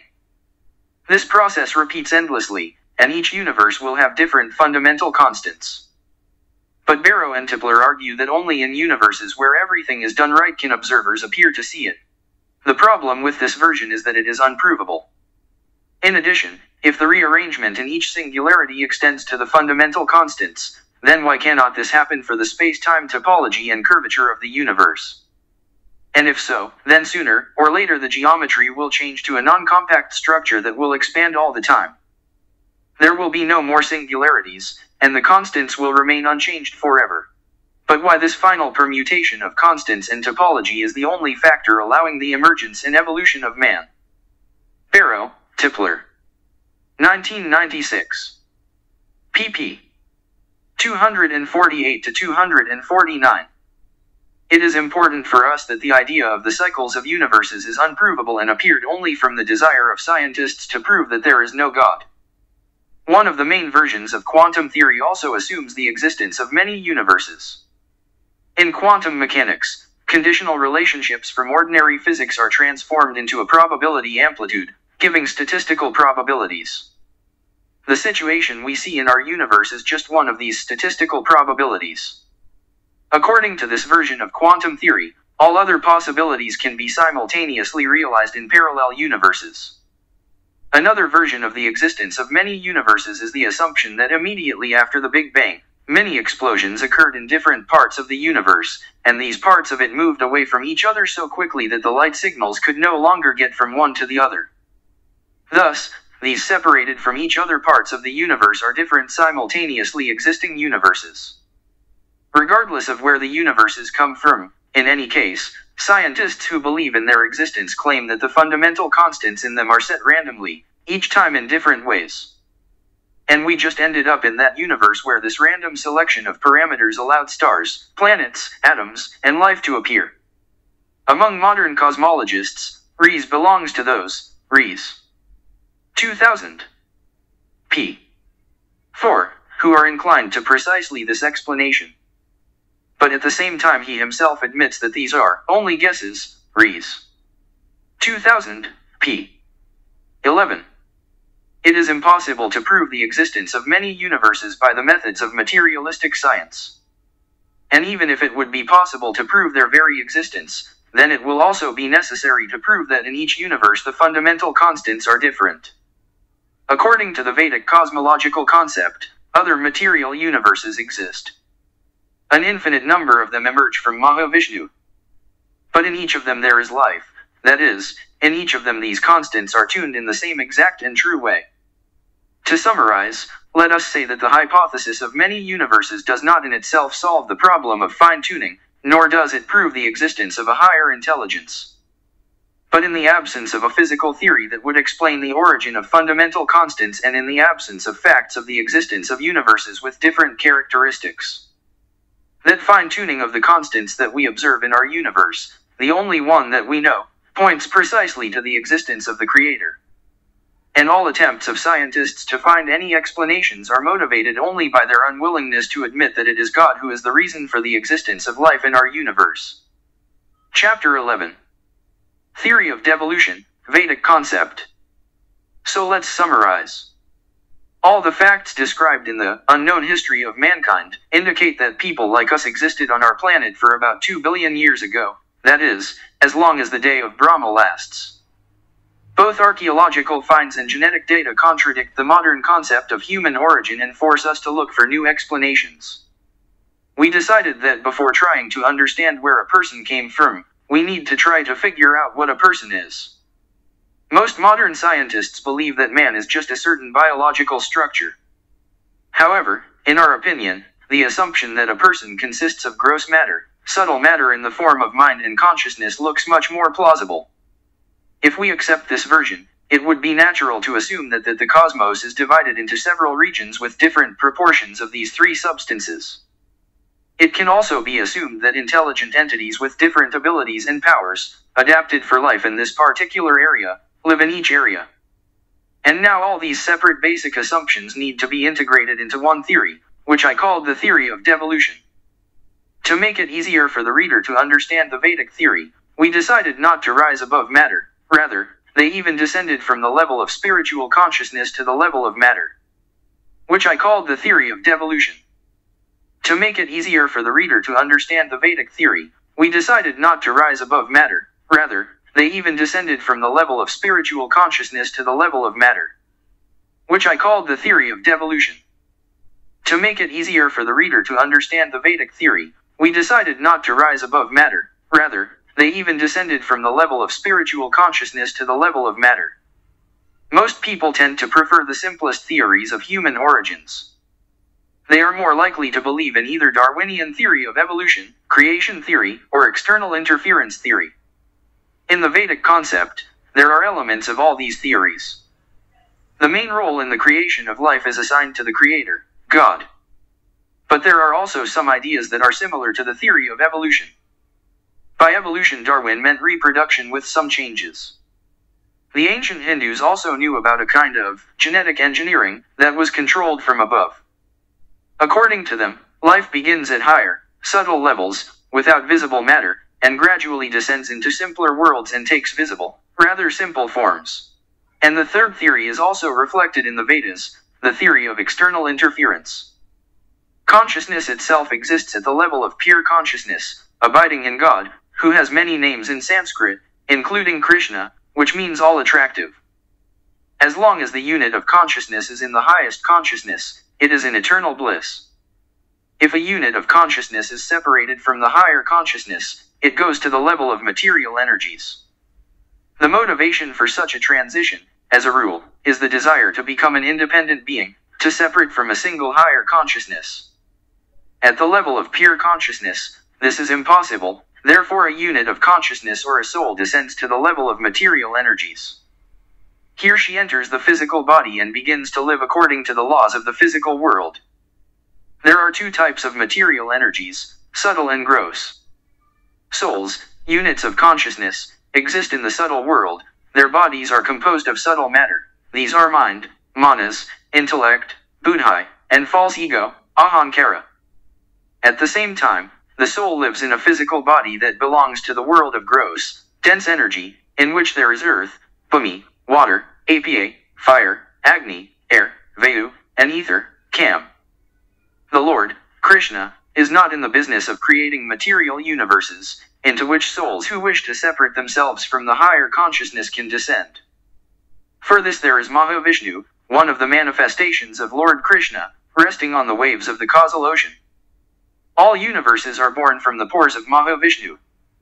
With one glance, Mahavishnu breathes life into every universe, inhabiting it with intelligent beings. Mahavishnu expands himself into every universe in the form of Garbhodakasayi Vishnu. Garbhodakasayi Vishnu gives birth to Brahma, the first living entity in every universe. Brahma is entrusted with the creation of all beings. He creates material bodies as vessels for the life of souls. Brahma exists in the highest world of the material universe.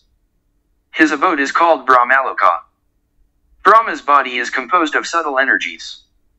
In the commentaries to the Caitanya Charitamrita, Adi Lila 5.22, Bhaktivedanta Swami Prabhupada writes, the beings inhabiting Brahmaloka are freed from gross material bodies and the chain of births. Their subtle bodies are transformed into spiritual bodies, and they go to the higher worlds.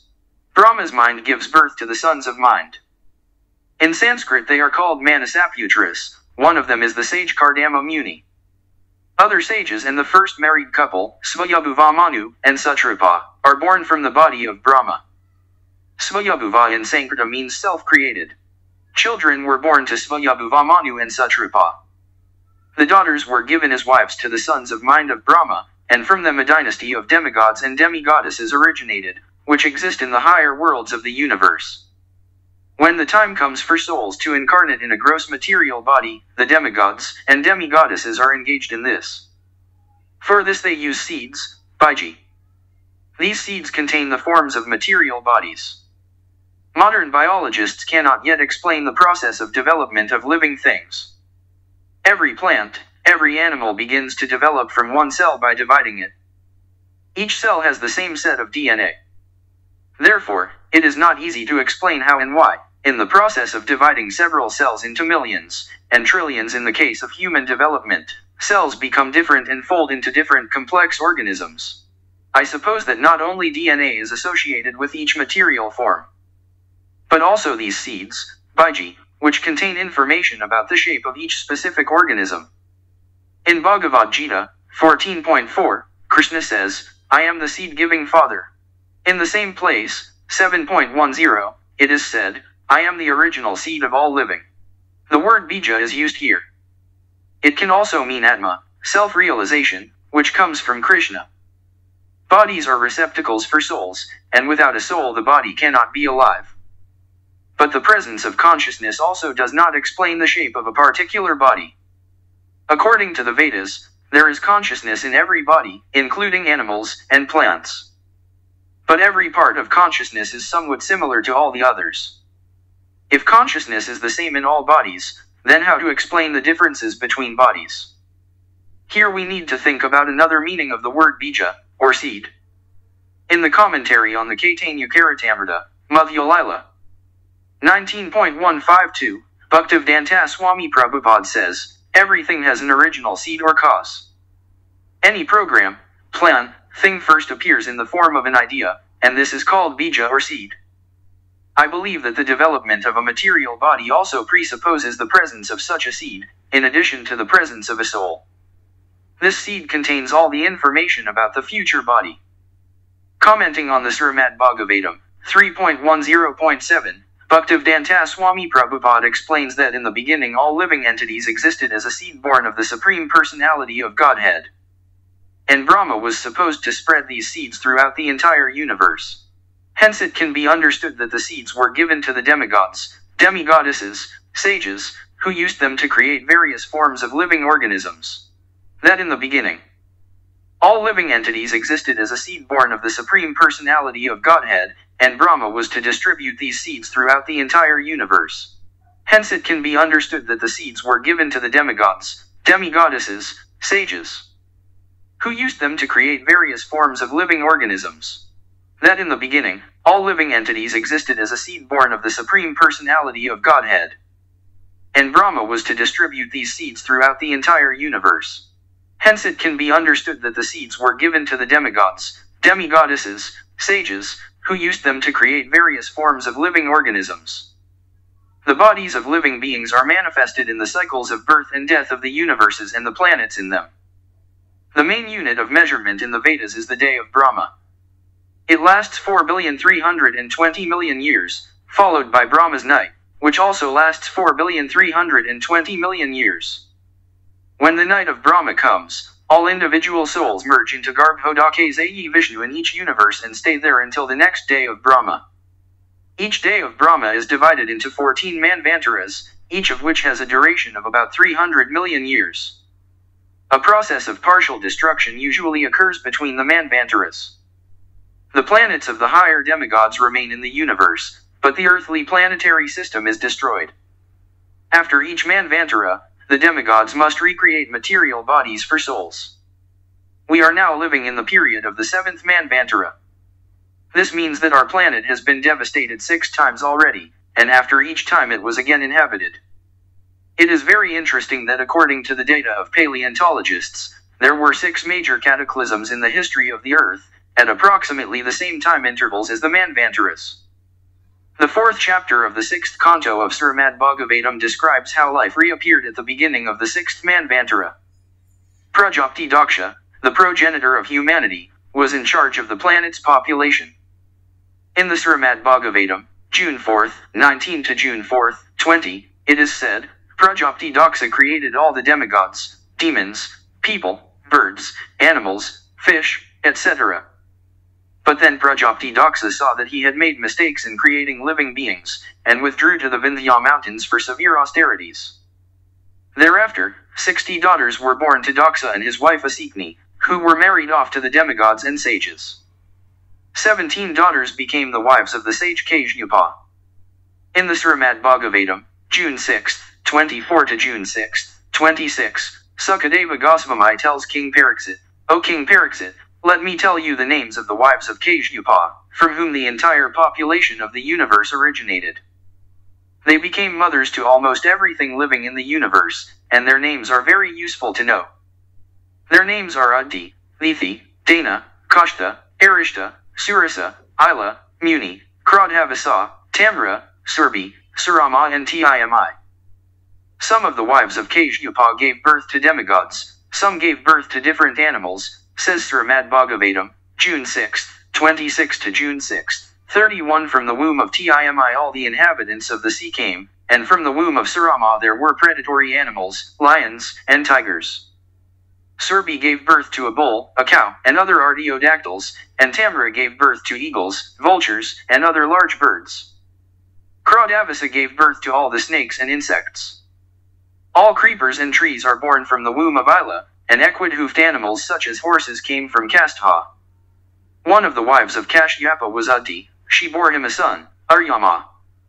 In the Srimad Bhagavatam, June 6, 42, it is said, from the womb of Matrika, the wife of Aryama, many sages appeared. Brahma endowed many of them with powers of reasoning. How exactly the demigods created the various forms of life is not specified in the Srimad Bhagavatam, but in other places in the Vedic literature some hints of this can be found. The Mahabharata, Adi Parva 118, tells how one day the sage Kindama and his consort turned into deer in order to conceive children. Not knowing who they really were, King Pandu killed them and was cursed.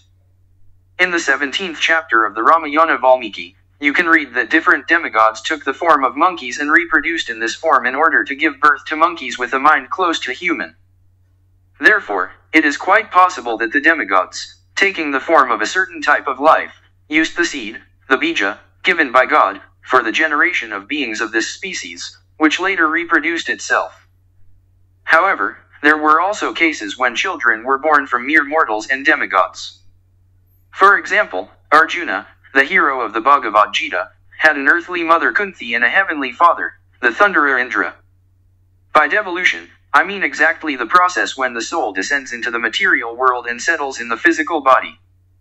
But there is also another meaning here. The soul can receive any body, depending on the level of its development. The most developed souls receive the human body, because in the human body the soul can understand the difference between spirit and body and, after the death of the body, can return back to the upper world, to its original home. However, if the soul misuses the body, after his death it will be reborn at a lower level, not so suitable for self-realization, in an animal or a plant. If this happens, the soul will have to go through several more rebirths in order to get a human body again. This can be called a kind of evolution of the spirit. There is, however, one more meaning of the concept of devolution. General human qualities and characteristics can regress over the south cycle. Each day of Brahma consists of 1,000 cycles of the yugas. Each such cycle lasts 4,320,000 years and consists of 4 yugas: Satya Yuga, Dvapara Yuga, Treta Yuga and Kali Yuga. As the eras change, the physical, mental and spiritual abilities of a person decrease. Now we are in the Kali Yuga of one of the cycles. This era began about 5,000 years ago. The Srimad Bhagavatam, recorded at about the same time, contains some predictions regarding Kali Yuga. For example, it says there, January 1st, 10 in the Iron Age of Kali Yuga, human life will be very short. People will be absurd, lazy, unlucky, and always restless. We read in more detail in the 12th canto of Srimad Bhagavatam, 12.2.1-12.2.22 Sukadeva Goswami said, O king, religions, truth, purity, mercy, longevity, physical strength, and memory will deteriorate day by day. Such will be the influence of Kali. In Kali Yuga, only wealth will be the main sign of well-being, correct behavior and the presence of the necessary qualities. Law and justice will always be on the side of the strong. Men and women will live together only because of physical attraction, and success in business can only be achieved through dishonest means. Femininity and masculinity will be expressed through sexual experience. A person's spiritual development will be determined by external signs. A person's integrity will be a big question if a person is not able to provide himself financially. A scientist will be the one who has a better tongue hanging. A person who does not have money will be considered unclean, an outcast. Hypocrisy will become a virtue, and the beauty of a person will depend on how his hair is styled. Saturation will become the goal of life, and audacity will be mistaken for truthfulness. The entire population of the earth will become corrupted, and the strongest will have political power. Because of hunger and poverty, people will eat leaves, roots, meat, wild honey, fruits, flowering plants and cereals. Drought will ruin them. People will suffer from cold, wind, heat, rain and snow. They will be struck by wars, famines, epidemics, and they will be constantly in a state of anxiety. The maximum duration of human life in the era of Kali Yuga will be 50 years. The path that the Vedas talk about will be completely forgotten by people, and the so-called religions will be mostly atheistic. Kings will become thieves, all people will steal, lie, commit violence unnecessarily, and all social classes will descend to the lowest level. Family ties will be limited directly to marriage. Most of the plants and grasses will become small, and the trees will appear dwarfed. The clouds will be full of lightning, piety will disappear in the houses, and all people will become like donkeys. At this time, the supreme deity will come to earth and revive the eternal religion. After that, all the rogue rulers will be killed. The inhabitants of the cities will feel the sacred aromas of sandalwood and other attributes of Lord Vasudeva, and their consciousness will be purified. When Lord Vasudeva, the Supreme Personality of Godhead, enters their hearts in his transcendental form, people will again begin to multiply and inhabit the earth. This will happen in 427,000 years. And this will be the beginning of the Satya Yuga era. Most of the plants and grasses will become small, and the trees will appear dwarfed. The clouds will be full of lightning, piety will disappear in the houses, and all people will become like donkeys. At this time, the supreme deity will come to earth and revive the eternal religion. After that, all the rogue rulers will be killed. The inhabitants of the cities will feel the sacred aromas of sandalwood and other attributes of Lord Vasudeva, and their consciousness will be purified. When Lord Vasudeva, the Supreme Personality of Godhead, enters their hearts in his transcendental form, people will again begin to multiply and inhabit the earth. This will happen in 427,000 years. And this will be the beginning of the Satya Yuga era. Most of the plants and grasses will become small, and the trees will appear dwarfed. The clouds will be full of lightning, piety will disappear in the houses, and all people will become like donkeys. At this time, the supreme deity will come to earth and revive the eternal religion. After that, all the rogue rulers will be killed. The inhabitants of the cities will feel the sacred aromas of sandalwood and other attributes of Lord Vasudeva, and their consciousness will be purified. When Lord Vasudeva, the Supreme Personality of Godhead, enters their hearts in his transcendental form, people will again begin to multiply and inhabit the earth. This will happen in 427,000 years. And this will be the beginning of the Satya Yuga era. At this time, the Supreme Deity will come to earth and revive the eternal religion. After that, all the rogue rulers will be killed. The inhabitants of the cities will feel the sacred aromas of sandalwood and other attributes of Lord Vasudeva, and their consciousness will be purified. When Lord Vasudeva, the Supreme Personality of Godhead, enters their hearts in his transcendental form, people will again begin to multiply and inhabit the earth. This will happen in 427,000 years. And this will be the beginning of the Satya Yuga era. At this time, the Supreme Deity will come to earth and revive the eternal religion. After that, all the rogue rulers will be killed. The inhabitants of the cities will feel the sacred aromas of sandalwood and other attributes of Lord Vasudeva, and their consciousness will be purified. When Lord Vasudeva, the Supreme Personality of Godhead, enters their hearts in his transcendental form, people will again begin to multiply and inhabit the earth. This will happen in 427,000 years. And this will be the beginning of the Satya Yuga era. Among the various interpretations of the theory of devolution, one is very important for our book, connected with the origin of man. Although I have used the latest scientifically proven facts to draw readers' attention to Vedic theory, I have not tried to prove it with them. The Vedic concept, like any divine revelation, does not need proof. Moreover, the Vedic concept, if accepted as it is, can help us appreciate the conflicting facts faced by materialistic science and appreciate the historical processes by which certain facts were given more attention than others. It turns out that the whole mass of scientific facts and evidence about the origin of man can be looked at in such a way that they will not contradict the Vedic theory, but, on the contrary, will be completely consistent with it. When I was writing this book, I thought that if the Vedic theory of the origin of man is true, then there must be correspondences between it and the existing facts that any person can see.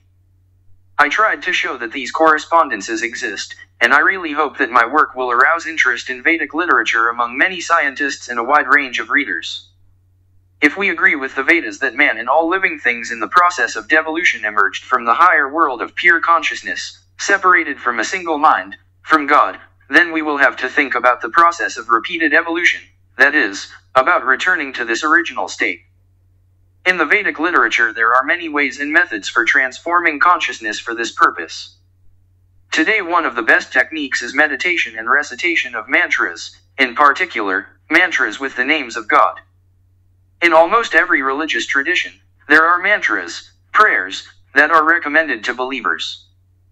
These meditations are best done under the guidance of a spiritual teacher, guru. I myself began to practice the Hare Krishna mantra with the names of God in Sanskrit under the guidance of my spiritual mentor Bhaktivedanta Swami Prabhupada. Om Tat Sat.